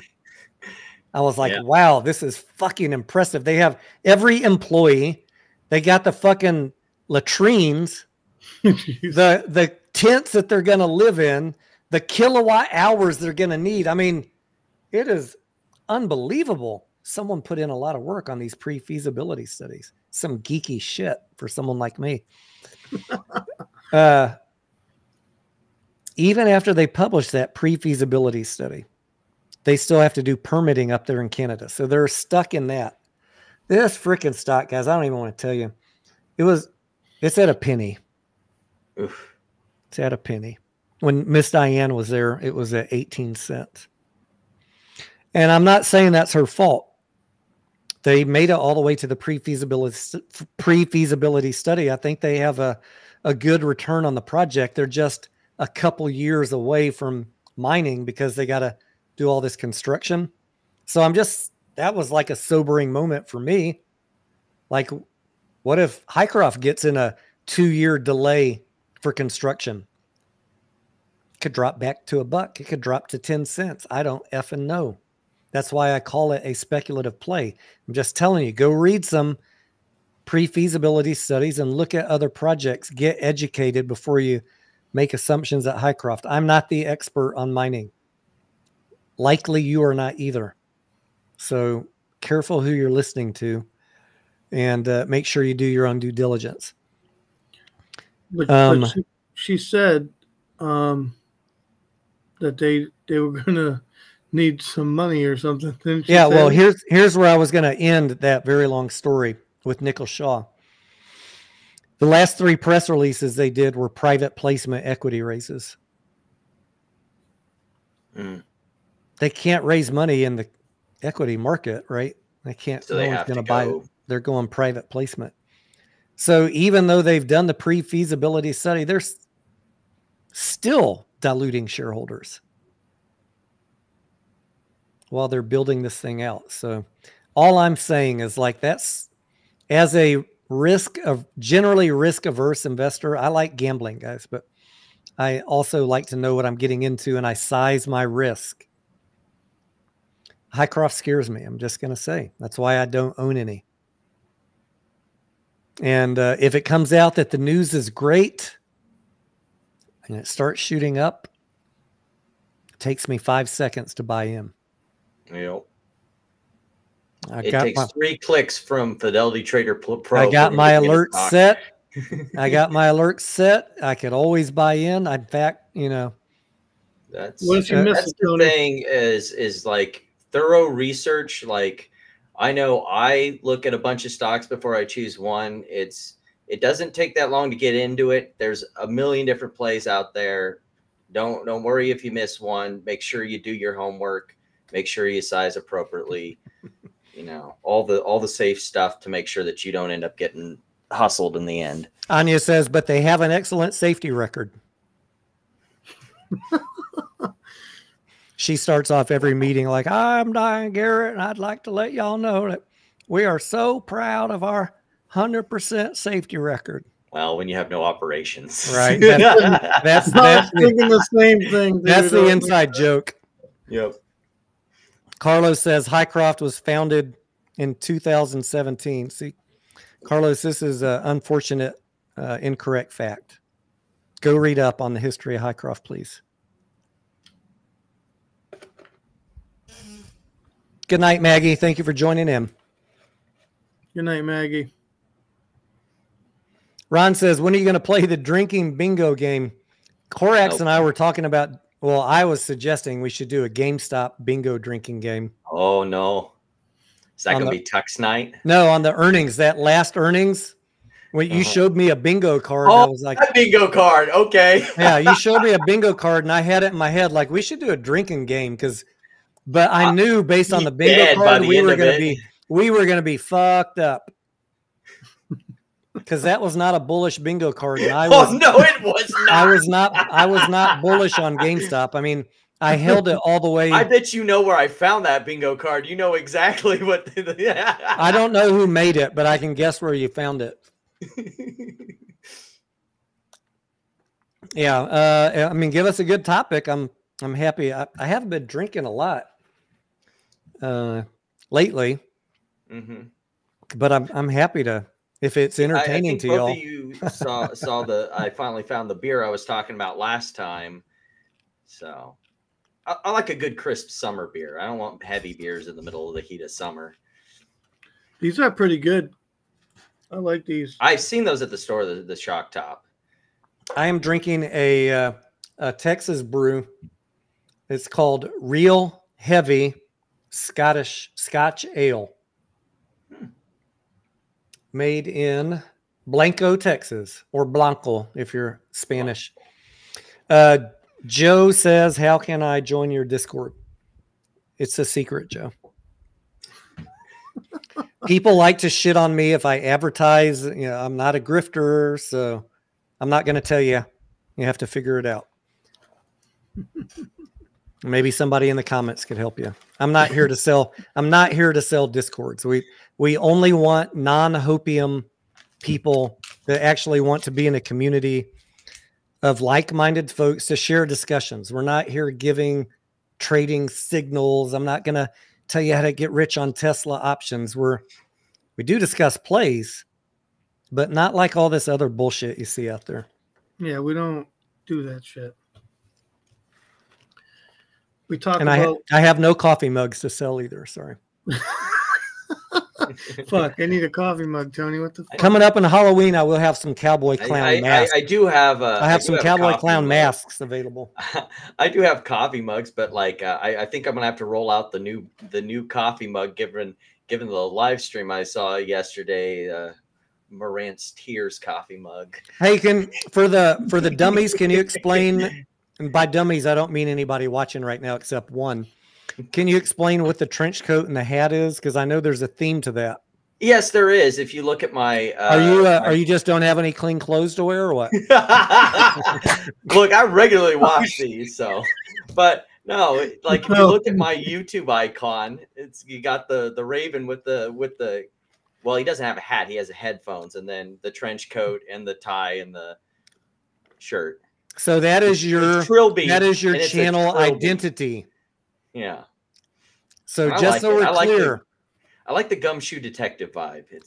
So just so we're clear, he does have clothes, clean clothes on under that. That is his channel identity. And for the record, this is a trilby. The brim in the back arcs back up. That's a trilby, not a fedora, you jackasses.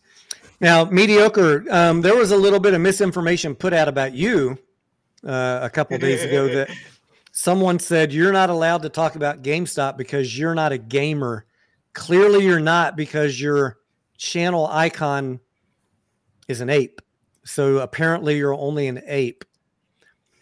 Wait a second. You mean to tell me, Tony, that this logo that everybody can see right here? Clearly by that icon, Mediocre, you only fuck with AMC. That's an ape right there? Well, I mean, anybody who's a gamer would know that this image is from GTA 5. As you can see, the Ferris wheel in the background there. Wait, so you're FUD busting? You actually are a gamer? Oh, absolutely. How hard is that skin to get, Mediocre? Oh, that mask? Yeah. Oh, that monkey mask. You can't even get that mask anymore, Tony. Oh, so maybe someone who's not really a very good gamer wouldn't even know about it? Exactly. That's why they didn't recognize you actually are a gamer? Most likely, I would say that was probably why they didn't recognize that. Mediocre, I hereby give you 100% authorization to talk about GameStop. You're clearly a gamer. Thank you, Tony. I really don't have much to say about GameStop, but Mr. Tux can say whatever he wants. I don't really give a shit. He got really worked up about you in that stream. Hey, listen, I'm the captain now, okay? Well, Mr. OG troll over there really doesn't like it when you rub that shit back in his face. Oh boy. Tater Tot says, Tony, you are the #2 stock squeeze specialist. Yes, I have the certificate in my office back there to prove it. I just want to say that I was in the presence of both of the short squeeze specialists. You have known both #1 and #2, right? That's right. I'm good. I've been lucky, man. I've been around the short squeeze specialists. Holy smokes. Long story, guys, about that. Those of y'all that have been around for a few years know that story. Doc Zeno, man. Corax, one day we'll fill you in. It's okay. It involves a lot of drama, intrigue, murder. Oh, murder! I'm not even being sarcastic. Nice. Now, are we talking about actual murder or like a murder? Actual murder. Oh, Jesus. Yeah. What else does it involve? Embezzlement. Yeah, embezzlement. Man, felonies, jail. The intrigue. You working on a. You name it, this story's got it all. The #1 short squeeze specialist went down in a flaming heap of shit. Leaving me as the sole surviving short squeeze specialist. Your winner and the new undefeated, undisputed, still undefeated short squeeze champion. Holy fuck, man. The good old days. You missed a lot. Not hanging with the AMC crowd making fun of us in 2021, Corex. I used to sit there and cringe every fucking day. Every day. There's some parts of it that like I catch up on and I just go like, that happened. And then there's some parts of it that's like, how are these people not in jail? And it's never somewhere in between. It's one or the other. Cringe or prison, which would you like? Actually, what's funny is Jeffrey Roca is in the chat. He knows all about that whole story. How are Hey, you tonight, Jeffrey, how you doing, huh? Hey, well, good morning. Welcome to the server. Yeah, let's get this chat going, huh? Oh, look at all the ladies coming in the chat. Hang on, Jeffrey, hang on. I need to get the... Christopher's going to send you an email. Just be sure and click on it.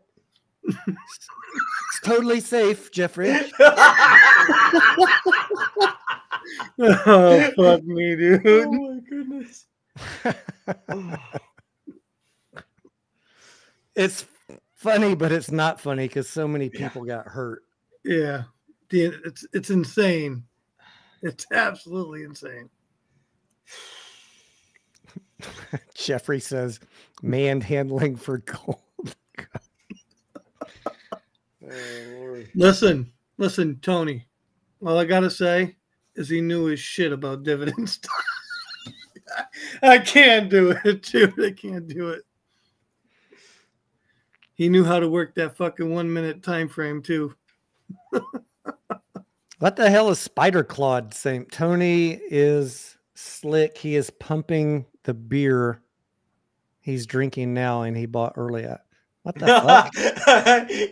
you bought into the alcohol company, and now you're pimping it. Oh, okay. Yeah, it's I forgot to say the Lou, not sponsored. No, I've never been paid by anybody, guys. Nobody. Never, not one time. My wife was like, I wish you got paid by somebody. You're out there working. I've already looked at the content of my channel and know that I'm not getting any sponsorships anytime soon. No sponsorship? You mean Momo didn't contact you?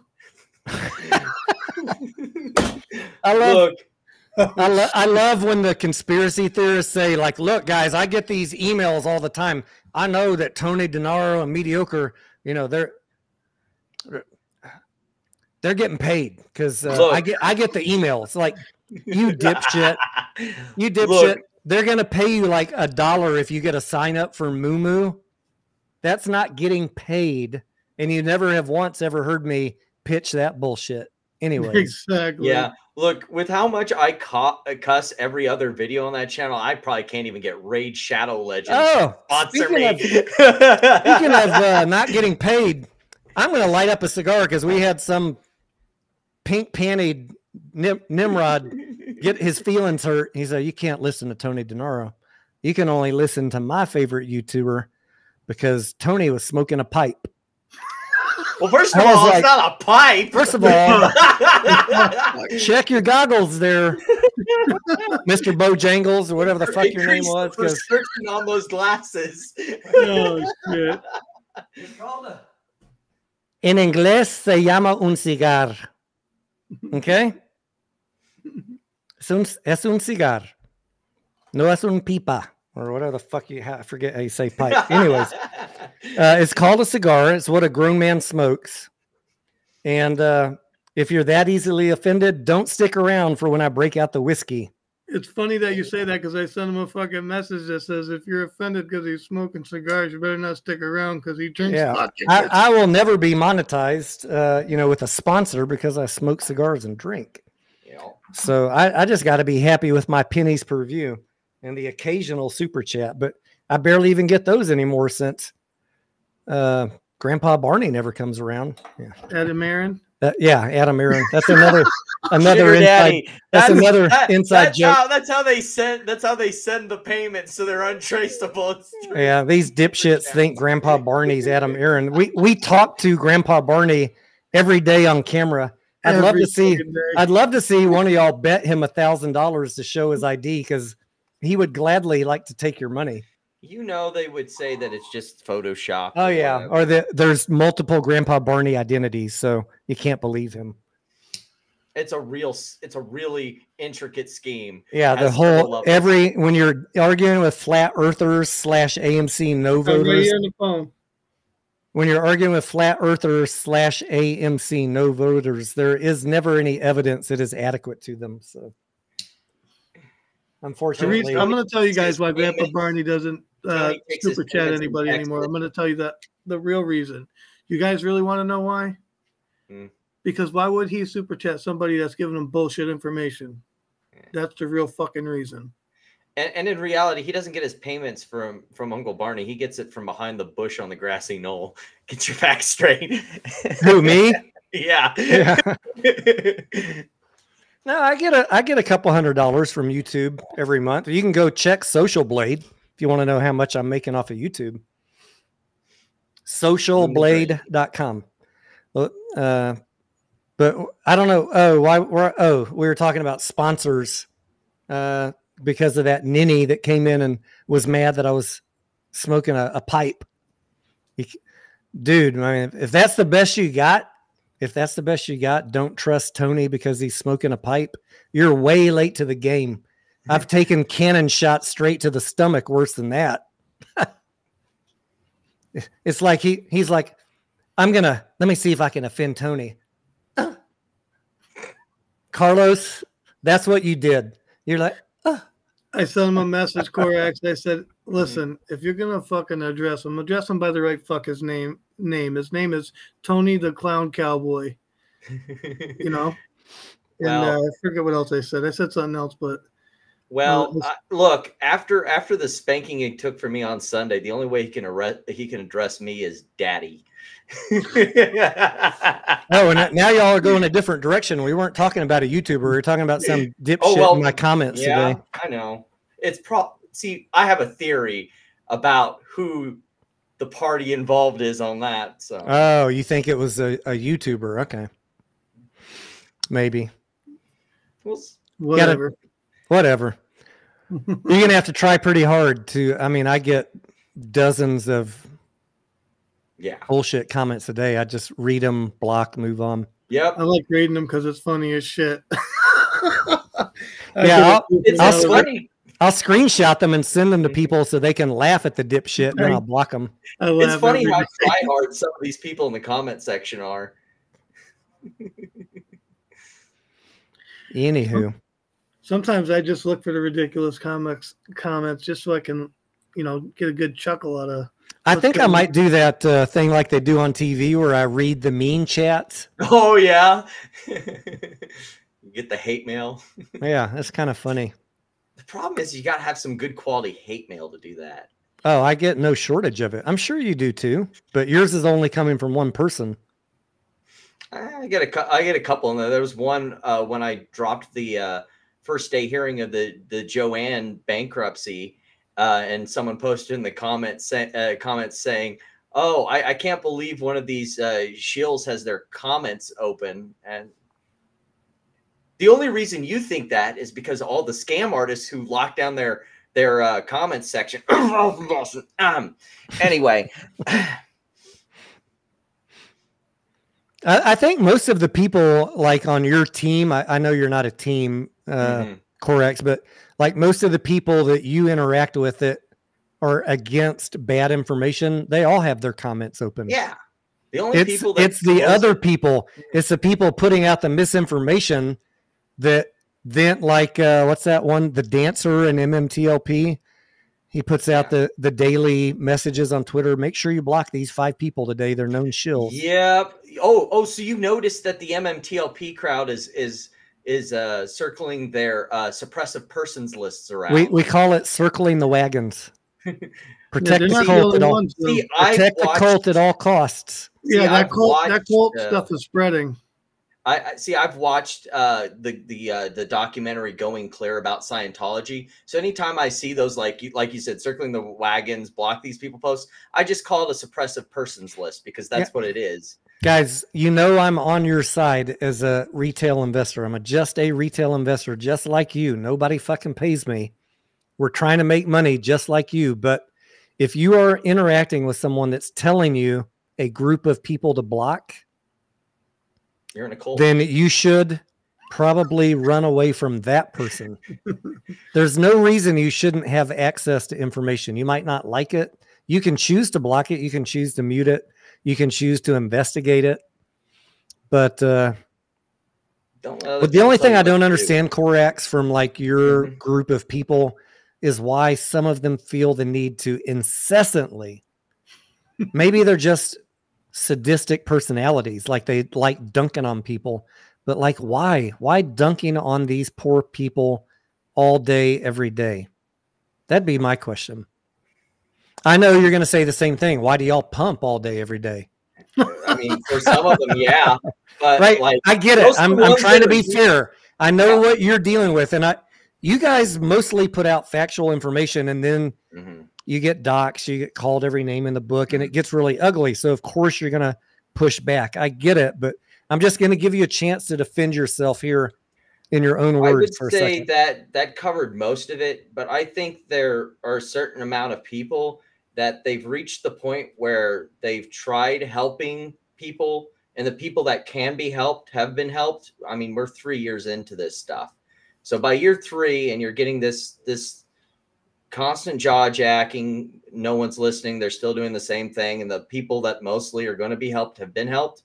At this point, it's just wedging the little silly kid in the bathroom just to wedgie him, because, you know, if at this point you're not going to change any minds really on any of these plays. I mean, they made their decision a long time ago. Yeah. Well, I don't know if that's true, Tony. I think we've been making headway, to be honest. Well, that's why I keep trying. Like, don't get me wrong. There's some people that I will definitely rubberneck the car crash and point and laugh and go, you're an idiot for sticking in this long, and now you're in bankruptcy, and now you're getting screwed. But I try really, really hard to put that until, like, I've done literally every step to try and get them to understand what's going on here. Yeah. I guess I get it. I mean, I'll never be someone to laugh at people losing money. I know I laughed that one time. Your friend Manuel asked me, Tony, why were you celebrating the day of the judge's decision? And then why did you delete that video? We weren't celebrating that people were losing money. We were celebrating we were right. We were right. And we had been taking fucking 1 million arrows a day for a year. Been threatened, you know, by Ethan and all those people. And we knew we were right. So I was celebrating being right. And that's why I deleted it, because it was kind of like in poor taste. Like, people lost money. It's like that moment. They're going to twist it that I was celebrating the wrong thing. It's like that moment in The Big Short where after they put in the Cornwall Capital Boys put in their reverse swaps, and they're celebrating there in the casino, and the guy grabs it's like, what are you fucking doing? You know, we're celebrating the, you know, economic destruction of people. And they're like, dude, we're making money. It's like, did you realize that, you know, when the unemployment rolls go up, all this happens, it's just don't laugh. Yeah. In the moment that evening, I was celebrating, but I woke up in the middle of the night. I was like, no one's going to understand what we were celebrating. So Tony, I'm thinking about doing like a series of videos, taking a small account and making a couple $1,000 with it.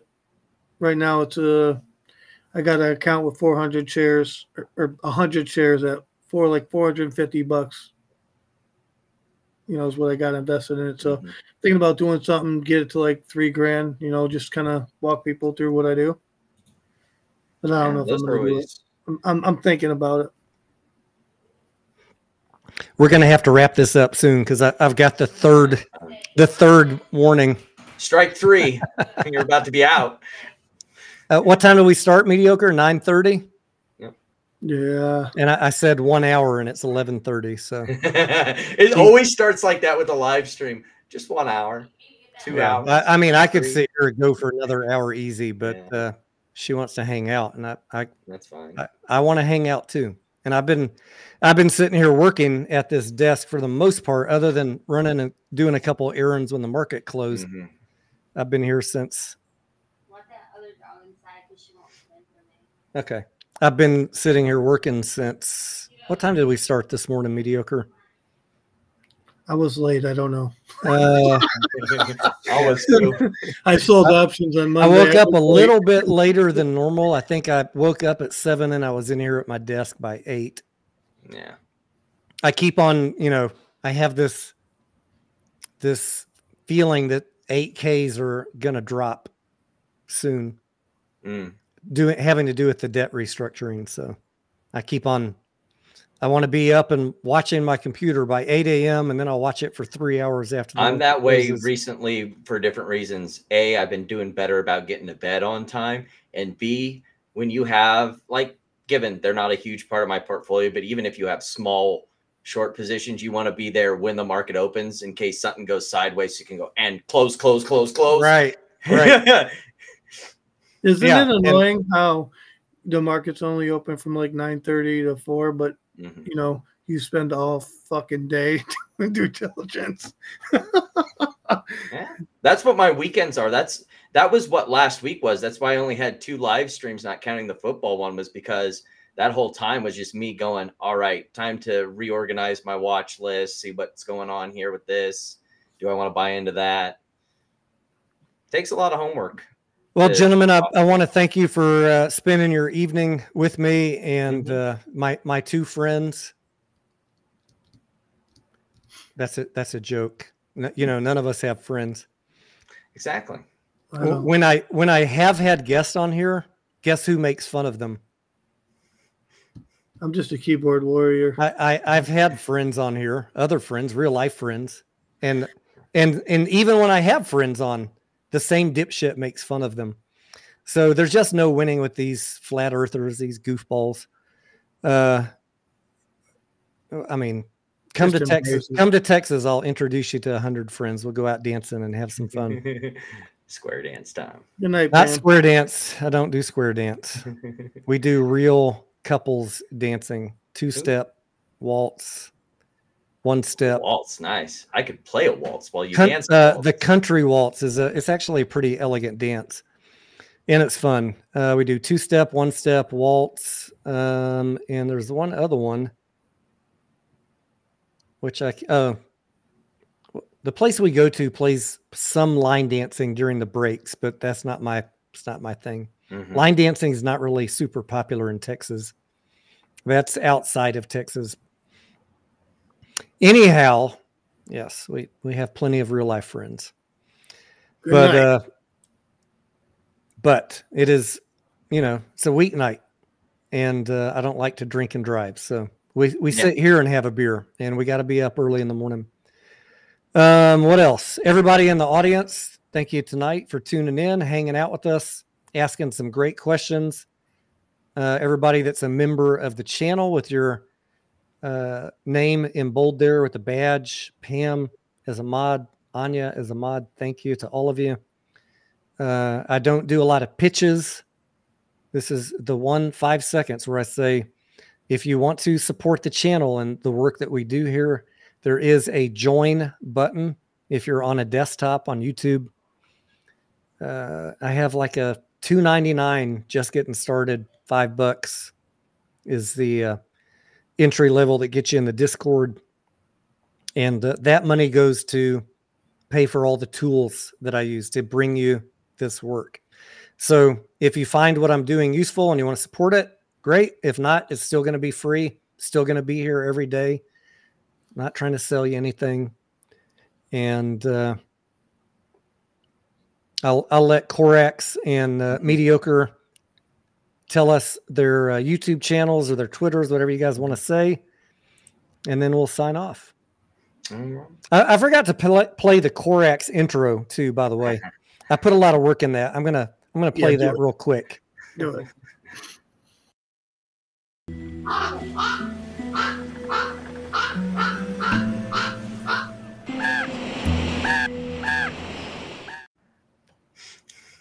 I like it. All right. That'll be your outro for today. Yeah. Like it says down the bottom, Noisy Corax on YouTube, on Twitter, it is Sunny Corax. And if you want to join us for the next XFL game, that'll be, I believe it's actually Sunday this week, but we're taking on San Antonio. So you're going to live stream play-by-play of the XFL game, right? That's what you do on weekends? The UFL, yeah. Oh, UFL, okay. Yeah, UFL. The XFL and the USFL merged into the UFL. So it's one league now. So we will be covering every Battlehawks game this weekend, 10 weeks, and if they make the playoffs. Tony is going to be kindly joining us for the Houston game, as that should be fun.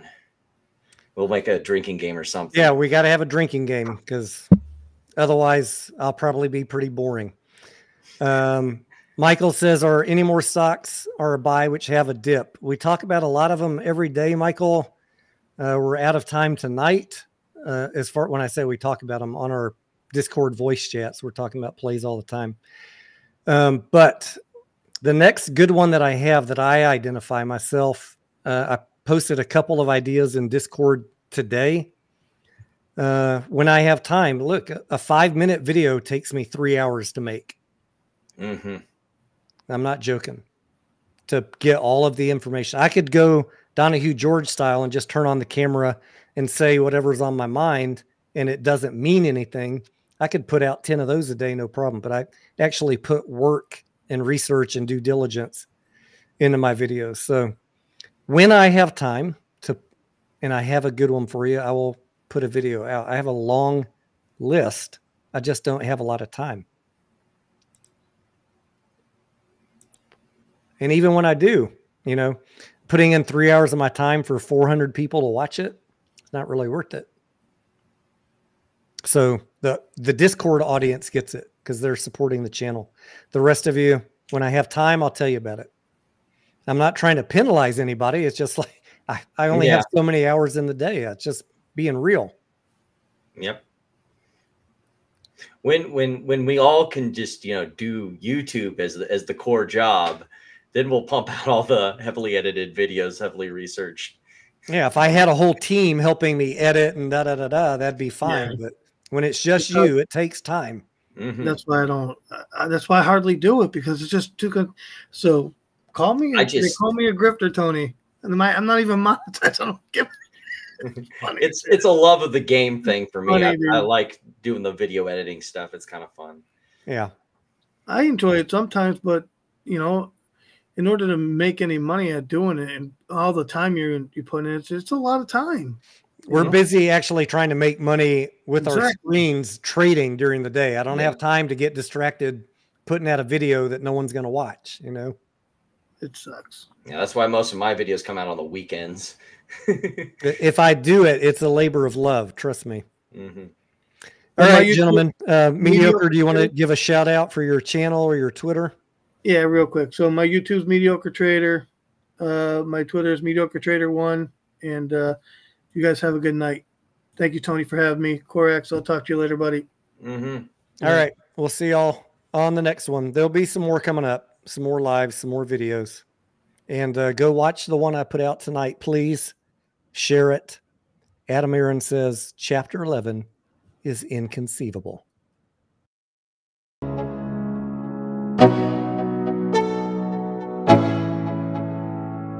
Let's go. Yo, I'm like an addict, do I gotta have it. I ain't even playing, got a really bad habit. If it moves, gotta grab it, fuse like a magnet. Lose, won't have it till I'm doomed in a casket. I ain't playing, got a weird mind. If you work 8 hours, I'ma work 9. If the shit tastes sour, you should taste mine. I'ma stay in power for a long time. Get up, nah, I ain't a quitter. Toss me the ball, I'm a really big hitter. Big picture, I'm a straight killer. Rising the song to the highest bidder. Got juice, got gas, I'ma move fast. New shoes, new tracks, like who's that? I'm new, come back, better than last. Yeah, it's a new me, never gonna look back. You're never gonna look back. Cause damn, I was built to last. You move slow and I move fast, and that's fast.